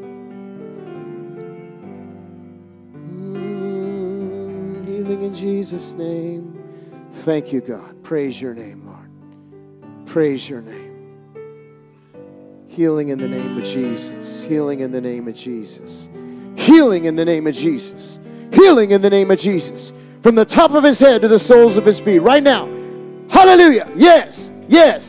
Yes, God. Hallelujah. Healing in the name of Jesus. Right now. From the top of his head to the soles of his feet. Rombo shindarabakasoto robosi.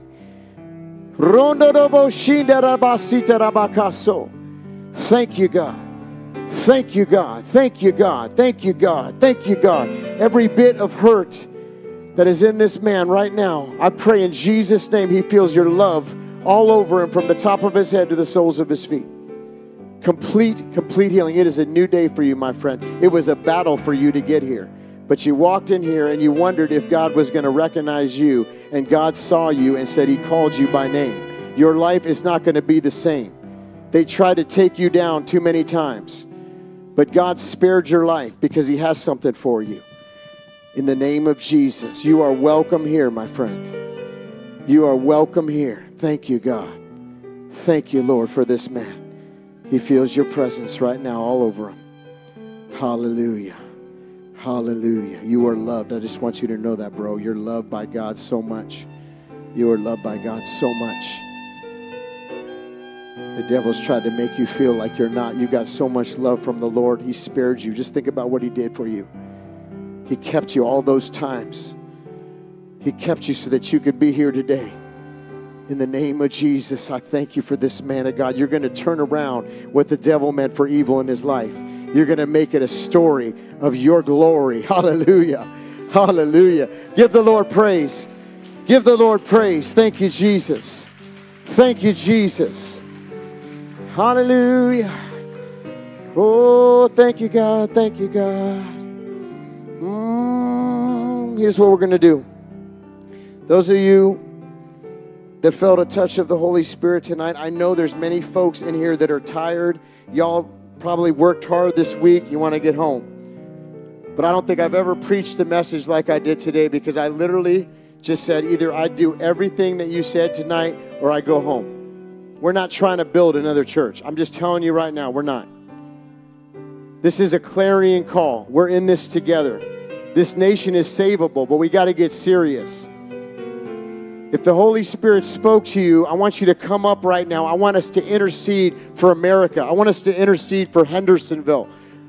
If you got a call of the Lord tonight on your spirit, you felt something different, just come up. Look, we're not going to stay long, but we need to start crying out. We're not playing church anymore. I'm not playing church. We have decided to follow Jesus. No turning back. We are interceding for Hendersonville, Tennessee, for Gallatin, Tennessee. We're interceding for Sumner County, for Wilson County, for Mount Juliet, for Madison, for Goodlettsville, for Nashville proper, for Franklin, for all of it, Lord. This city, this territory, the principalities here, there is a remnant that you have raised up. Those of you online, start praying for your city right now. We are not playing church. We are not playing. We're not trying to be cool. We're not trying to be popular. We're not trying to fit into a culture. This is the church victorious. We're believing for miracles in this city. We're believing for miracles around this country. We're believing for God to do one more round in America. We need to be intercessors. Come on, pray, pray. Jesus, Jesus, Jesus. Hallelujah. Hallelujah.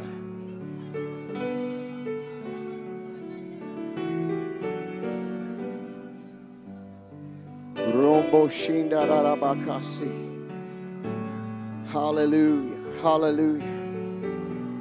We intercede for the young people. How many here got somebody who's a loved one that you're calling out of darkness right now in Jesus' name? Yeah. Look, if you don't want to come up, can you at least stand right now? Can you do that? Can you stand in this church? God is calling us to be comfortable with being uncomfortable. If not now, when? If not, who? Not us, who? If not here, where? When are we going to do it? When are we going to do what the Bible says? When are we going to believe what it says? Are we going to believe it or not? Is it going to take a stabbing? Is it going to take a nuclear bomb going off in New York City? Is it going to take our water supply being completely destroyed? What's it going to take? What if we knew what was actually coming down the pike tonight? Would we be doing what we're doing now? Would we be crying out to God? Hallelujah, hallelujah, hallelujah. Jesus, Jesus, Jesus, Jesus, Jesus, Jesus. Hallelujah, hallelujah. Lord, send revival in this land, Lord. Send a great move of your Holy Spirit, please. Spare our kids, God. We repent to you right now for everything that we've made it that was never you, God.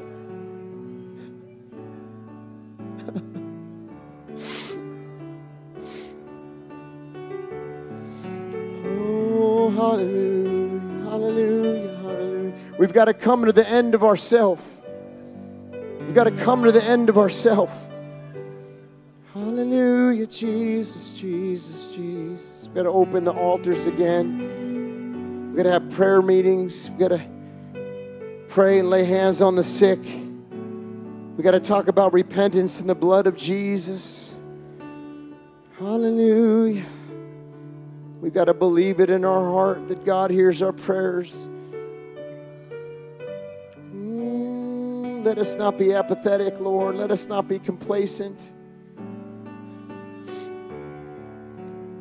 Oh, Jesus, Jesus, Jesus. Every bit of church hurt, I pray, would be erased right now in this room. Every single bit of it, Lord. Everybody online that's been church hurt, I pray it's gone, it's done. I pray right now we forgive at this altar. I pray we forgive right now in Jesus' name. Everybody that's hurt us. Not for them, for us. For you. I pray that marriages would be restored right now in this place. We don't just gather to put on a show. We don't gather for entertainment. We come into your presence. Holy is your name. Worthy is your name. Hallelujah, hallelujah. Just keep praying, keep praying.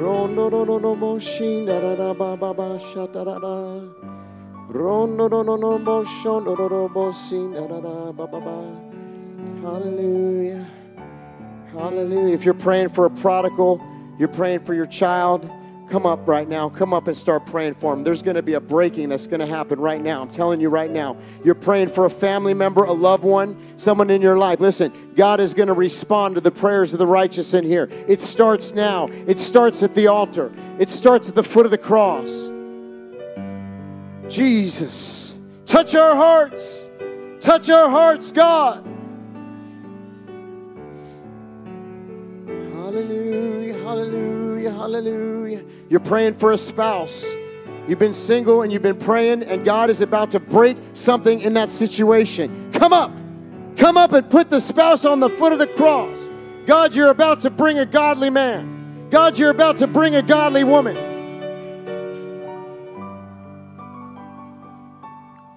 Some of you have been hurt in past relationships and you've been closing off your heart. And God says tonight it's opening back up to the right man, to the right woman.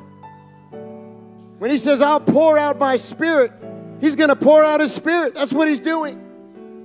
Pour it out, God. Pour it out.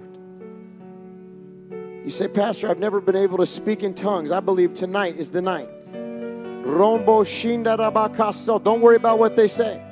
Rombo bobo shanda rabasi. Randa rabako shoro robosi. Right now, somebody's getting the gift of a spiritual language. Ramba ba shimba ba ba ba shindo robo. Just start speaking it out. Rombo bobo shinda rababa. Thank you, God. Thank you for the gift of a spiritual language in here. You are birthing ministries right now at this altar. Ministries are being birthed right now at this altar. We've got to come to the end of ourselves. Our ambitions, our vain imaginations, we lay them down. We lay them down right now. Let your will be done. Let your will be done. Jesus. Jesus, we call upon your name, the name above all names. Start praying for these next couple months. They got all kinds of wicked plans. They got all kinds of wicked plans. We break the assignment of hell for America in Jesus' name. We break the assignment of hell over this nation. This is the devil's worst nightmare, is a praying church. You want to know what keeps the devil up? I'm telling you right now, it's this. Start pressing in. We pray for America. There's been a lot of doom and gloom spoke over this place. But in Jesus' name, the church says no. No to the plans of the enemy. No to the foul assignment of hell. You say in your word, no weapon formed against us shall prosper. As long as the church is here, there is an opposition to the forces of darkness. Some of you have been hopeless over your family. I feel like a hopelessness over a family situation. You've been praying and you've been asking God, but it doesn't seem like He's answered. That's a lie from the pit of hell. God is responding to your prayers. Hallelujah. Thank you, Jesus. Thank you, Jesus. Thank you, Jesus. You say, well, this preacher's on fire, but I don't know what he's talking about. Listen, friend, I'm telling you, this is real. God is real. He wants to meet you just like He's met us. He wants to change your situation. He wants to change your life. It's not a mistake that you've come here tonight. I don't care if you don't even remember my name. It's not about that. Tonight you encounter God. Tonight you encounter His Spirit. Oh, I've done that before. Well, that's good. Praise God. But we all need to do it. He says, die to our flesh daily. Encounter Him tonight. Encounter Him. Encounter Him right now. Jesus. Jesus. Jesus. Jesus. Thank you, God. Hallelujah. Hallelujah. Hallelujah. Fall on me. Holy Spirit, fall on me. Anointing, fall on me. Anointing, fall on me. Let the power of the Holy Ghost fall on me. Holy Spirit, fall on me. It's a holy moment. Just press in. Anointing, fall on me. Sing it out. Anointing, fall on me. Let the power of the Holy Ghost fall on me. Anointing. Right now, many of you are getting a fresh anointing in this place. There's a fresh fire falling upon you. Just press in right now. It's happening right now at this altar. Fresh fire. Fresh fire. Anointing, fall on me. Oh, let the fire of the Holy Ghost fall on me. Oh, anointing, fall on me. He's separating the wheat from the tares right now. Sing it out. Anointing, fall on me. Anointing, fall on me. Let the fire of the Holy Ghost fall on me. Anointing, fall on me. One more time. Sing it out. Anointing, fresh fire. Fresh fire. fall on me. Anointing, fall on me. Let the Power of the Holy Ghost fall on me. Anointing, fall on All right, now listen, just stay in that attitude of praise right now. Everybody that's in this room right now is a hungry person. Now, I don't know why. Some people had to leave a few minutes ago. Maybe they had to get home to their child or whatever. But I'm going to tell you, as we go around the country in different meetings, there's always folks that the Spirit of God will be moving so powerfully, and they will walk out as if nothing's happening. I'm going to tell you, for a long time, that bothered me. But what I realize is that no matter what, there's always going to be people that are hungry for the Spirit of God, and there's always going to be people that decide they don't want it. It happened even in the ministry of Jesus Himself.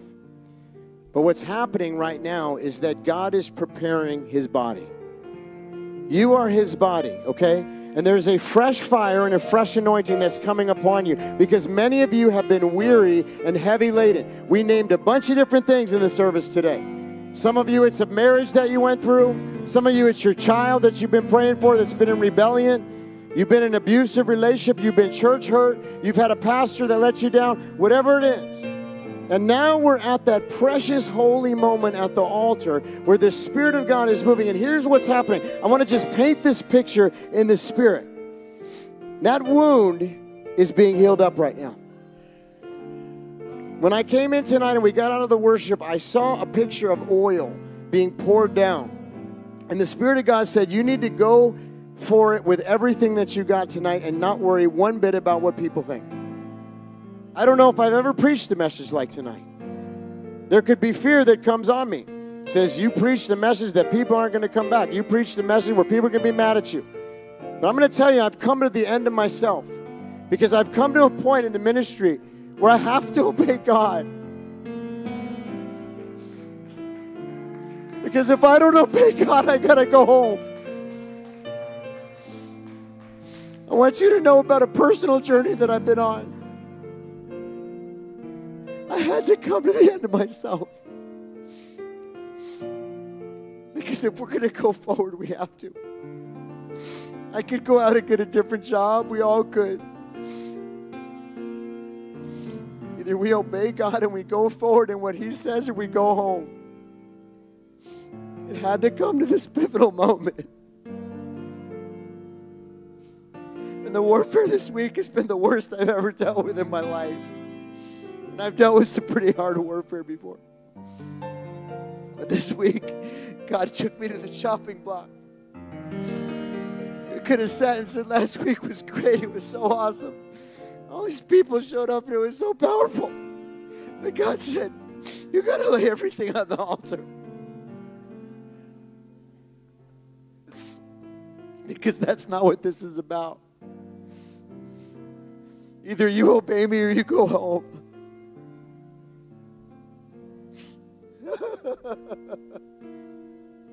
I can't express to you the urgency that I have for this country. I can't express to you the countless nights of being up awake and just feeling all the hurt from so many saints that have had a pastor let them down. I'm so sorry. I'm so sorry for all this stuff that's happened in American Christianity. And we're not better than anybody, but I'm just saying if we don't come to the end of ourselves, we're going to have the same thing happen over and over, and that's literally the definition of insanity. So either we believe what we say that we believe, or we all go home. So you know what? A few people left. God bless them. I'm not going to make fun of them. I don't know why they had to leave, but you know what? You're here. You endured preaching that was hard because you have a heart for God. And I just pray blessing over you right now in the name of Jesus. Hallelujah. Thank you. Thank you. I'm sorry. It's been inside of me for so long, this heaviness. We don't need another entertainment church. Either we're real or we go home. That's the way I think God is saying it right now. But here's the thing. If we do what He wants us to do, and we do it right, He's going to pour out. He's going to pour out so powerfully.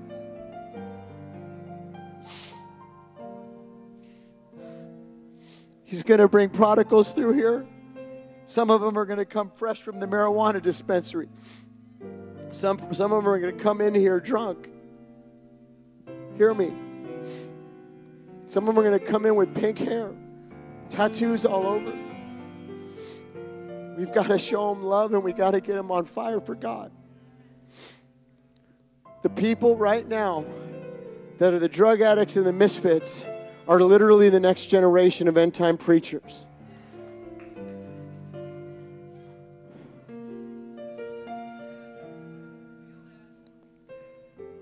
He's tired of the perfect. None of us are perfect.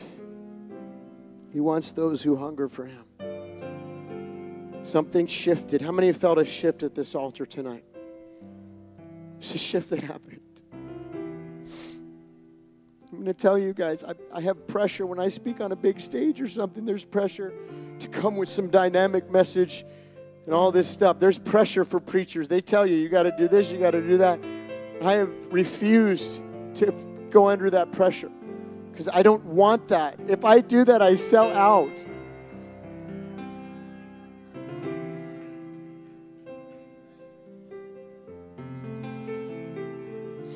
Just love you guys. And God loves you more than I love you.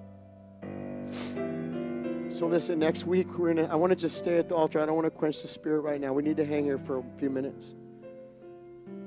But we need to become soul winners in this church, okay? We got to impact the city. We got to get the unchurched people in here. We got to tell them the good news. There's some people that literally are going to be pulled out of a death spiral. And they're going to be put into a whole other direction. And some of you in this room know exactly what that is because God did it with you. The devil always has a plan. He had a plan for me. His plan was for me to be stabbed that night and die. But you know what? God knew that I was going to say yes. That's the only thing he knew. He knew it all, of course. But what I'm saying is he knew I was going to say yes. That's all he needed to know. He just wants us to say yes to him. He's always been looking for a people that will trust him. This church and this online community is special. We've got to do what God's called us to do. We can't get messed up by all this other stuff that's going on. Hallelujah. Hallelujah. Hallelujah. Hallelujah. Hallelujah. Just press in for a few more minutes and we'll let you go. But I just think this is a holy moment right now. As things are shifting in Hendersonville. They're shifting in Nashville. You know that they're calling Nashville Nash Vegas now. They're trying to turn this city into another Hollywood, another Las Vegas. This is the buckle on the Bible Belt. Why has he converged powerful warriors from all over the country? Ex-NYPD. He's brought people here from all over the country to converge on a city where I believe there's an open heaven where, listen, we're not the first choice. He's ready to pour out. He wants to pour out. He's been waiting to pour out. He's been waiting for us to get out of the way. Hallelujah. The devil is not going to have this place. Hallelujah, hallelujah, hallelujah. Oh, just praise him, church. Praise him, praise him, praise him. Praise your name, Lord. Praise your name. Praise your name. The devil is so afraid of a praying church. He's so afraid of a praying church. Oh, hallelujah, hallelujah. Hallelujah, hallelujah, hallelujah. Rombo boshinda da da da da baba. Hallelujah, rombo koshinda da da ba. Jesus, Jesus, Jesus, Jesus. Jesus, Jesus, Jesus. Jesus, now I pray in the name of Jesus that every foul assignment of hell that's been over every single person in this room, every foul assignment of hell is broken right now. That tonight, Lord God, there'd be such a freedom that everybody that leaves here tonight would feel such a freedom, such a refreshing in their spirit, Lord God. It really begins when we leave here. In Jesus' name, in Jesus' name, in Jesus' name. Such a fresh anointing of your Spirit. Such a fresh presence of your Spirit. Thank you, God. Hallelujah, hallelujah. And I thank you, my sister, for your heart. I thank you for your heart. Thank you that you are on fire for Jesus. He's going to use you in a mighty and powerful way. You pressed through some very tough things. God is saying, I'm going to do a new thing in your life. I'm going to do something new and something fresh in your life. Hallelujah. They tried to take you down a couple of times. Accusations, foul, evil, horrible accusations. Hallelujah. But God kept you. He kept you. He kept you. He kept you. And now he's restoring what the vultures have tried to steal. In Jesus' name. In Jesus' name. In Jesus' name. Hallelujah. Hallelujah. Hallelujah. Hallelujah. Thank you, Lord. Thank you, Jesus. Pour out your Spirit in this territory, Lord God. Thank you for this man of God that you called from the LA Sheriff's Department to come out here. Take a stand for righteousness, Lord. Thank you for this man of integrity. You're going to use him more in this season than you've ever used him before. He's had a successful career, but God says, watch out what's about to happen. Watch out, because nothing you have been through will be wasted. Hallelujah. He's bringing a warrior class in Jesus' name. In Jesus' name. In Jesus' name. Fresh anointing, fresh fire in the name of Jesus. You carry a message, and the Lord is going to anoint that message, my sister. He's going to start really honing in on what it is that you're called to do. It's happening already. Clarity and direction in the name of Jesus. Thank you, Lord. Thank you, Father. Praise your name. She is willing. She is willing. Hallelujah, hallelujah, hallelujah, hallelujah, hallelujah. Thank you for this man of God. Thank you for this man of God's heart. Thank you, Lord Jesus. You're calling elders. You're calling elders in this hour to speak truth. You're raising up the fathers. Thank you for the fathers, Lord. We need the fathers. You're raising up spiritual grandfathers and fathers of the faith. In Jesus' name. You have a real pure heart, my brother. Thank you. Hallelujah. Hallelujah. Hallelujah. Hallelujah. Hallelujah. Pastor Lorraine, do you have a word the Lord put on your heart at all? Only if you have one. If you could join me as we pray over this state. I felt the Holy Spirit saying that we need to pray for a wall of fire around the state of Tennessee. That the word that has been sown in the ground in this territory is going to start to take root. And there is going to be fresh fire from the Spirit of God falling upon this state. And that's why he's imported so many people from other states in the country, because there is a Holy Ghost fire already starting. And it's not just here, it's around the state. But we do need to realize there's an assignment of the enemy. And the enemy has put his hand in almost every pot in this state. In education, in government, in business. And we need to be more astute than ever before. We need to be watchmen on the wall. So, Father, I pray for everyone in this place who's anointed as a watchman on the wall. Lord, you have not put us on the wall to be complacent, to be downhearted, to be depressed. You've put us on the wall to set a fire on that wall. And we pray for the wall of fire of the Spirit of God to surround the state of Tennessee. In the name of Jesus, we pray for that same wall of fire around Nashville. Nashville is on God's heart. That's why we're here. That's why we came. That's why you came. We didn't know why we were coming. We came because the Spirit of God said, go. And we're like, go and do what, Lord? What do you want us to do? This is what he wants us to do. He wants us to spend time at the feet of Jesus and weep at his feet and trust him in a way we've never trusted him. Thank you. Thank you for serving God. Thank you for coming to the altar and weeping before the altar. Thank you for crying out while he may be found. God may be found now. Cry out to the Lord. Cry out to the Lord. Come on, lift your voices. Lift your voices before the Lord and cry out that he would spare us. He would spare us from the assignments of hell that are already strategized. They're already strategized.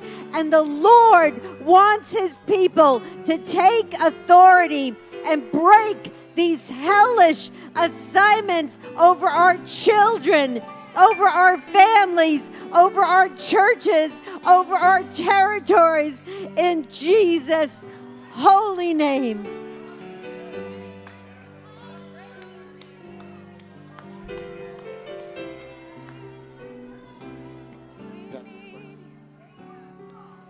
So as Pastor Todd was praying over people, I sat down and I closed my eyes and I could see Jesus pacing. He is absolutely here. He was pacing here because he was ready to make a move with us. And the important thing that he put on my heart was that he is ready to make a move with us because there's no pretense here. He does not have time anymore for pretense. He wants our honest and genuine hearts, and it's going to make people not like us. But that's okay.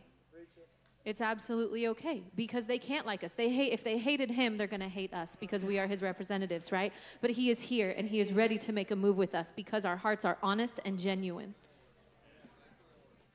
Amen. Amen. Amen. It starts tonight. Something shifted tonight. Thank you, Lord. Just stay in his presence for a moment. Thank you, Jesus. Thank you, Lord. Fresh fire. We love you so much, God.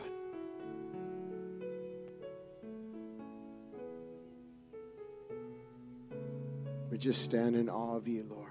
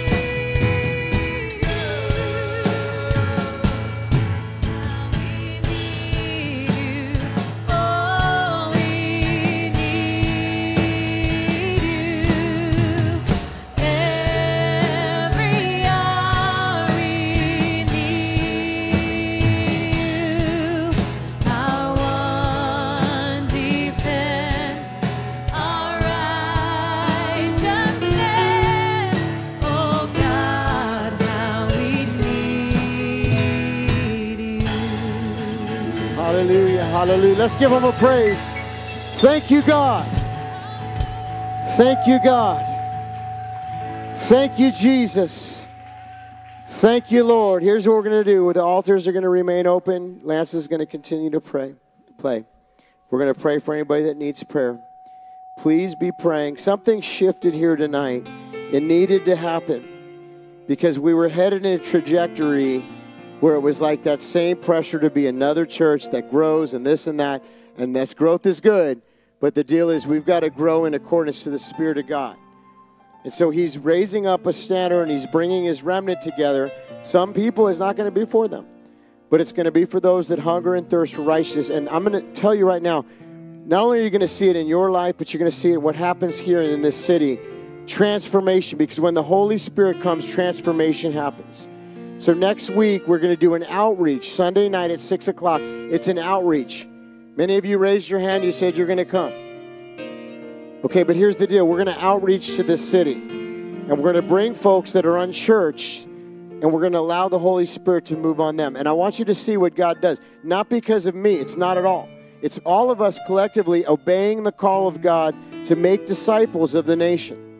And we're going to start in our hometown or wherever you're coming from in this area. And those of you online, you can do this wherever you're at too. We're going to make disciples, and we're going to watch the transformation of the Holy Spirit in our lives and in their lives. And God is going to change some things. There's going to be a difference. Something, because otherwise, it's just another coffee shop. It's just another church. How many want to be the church of Jesus Christ? Amen?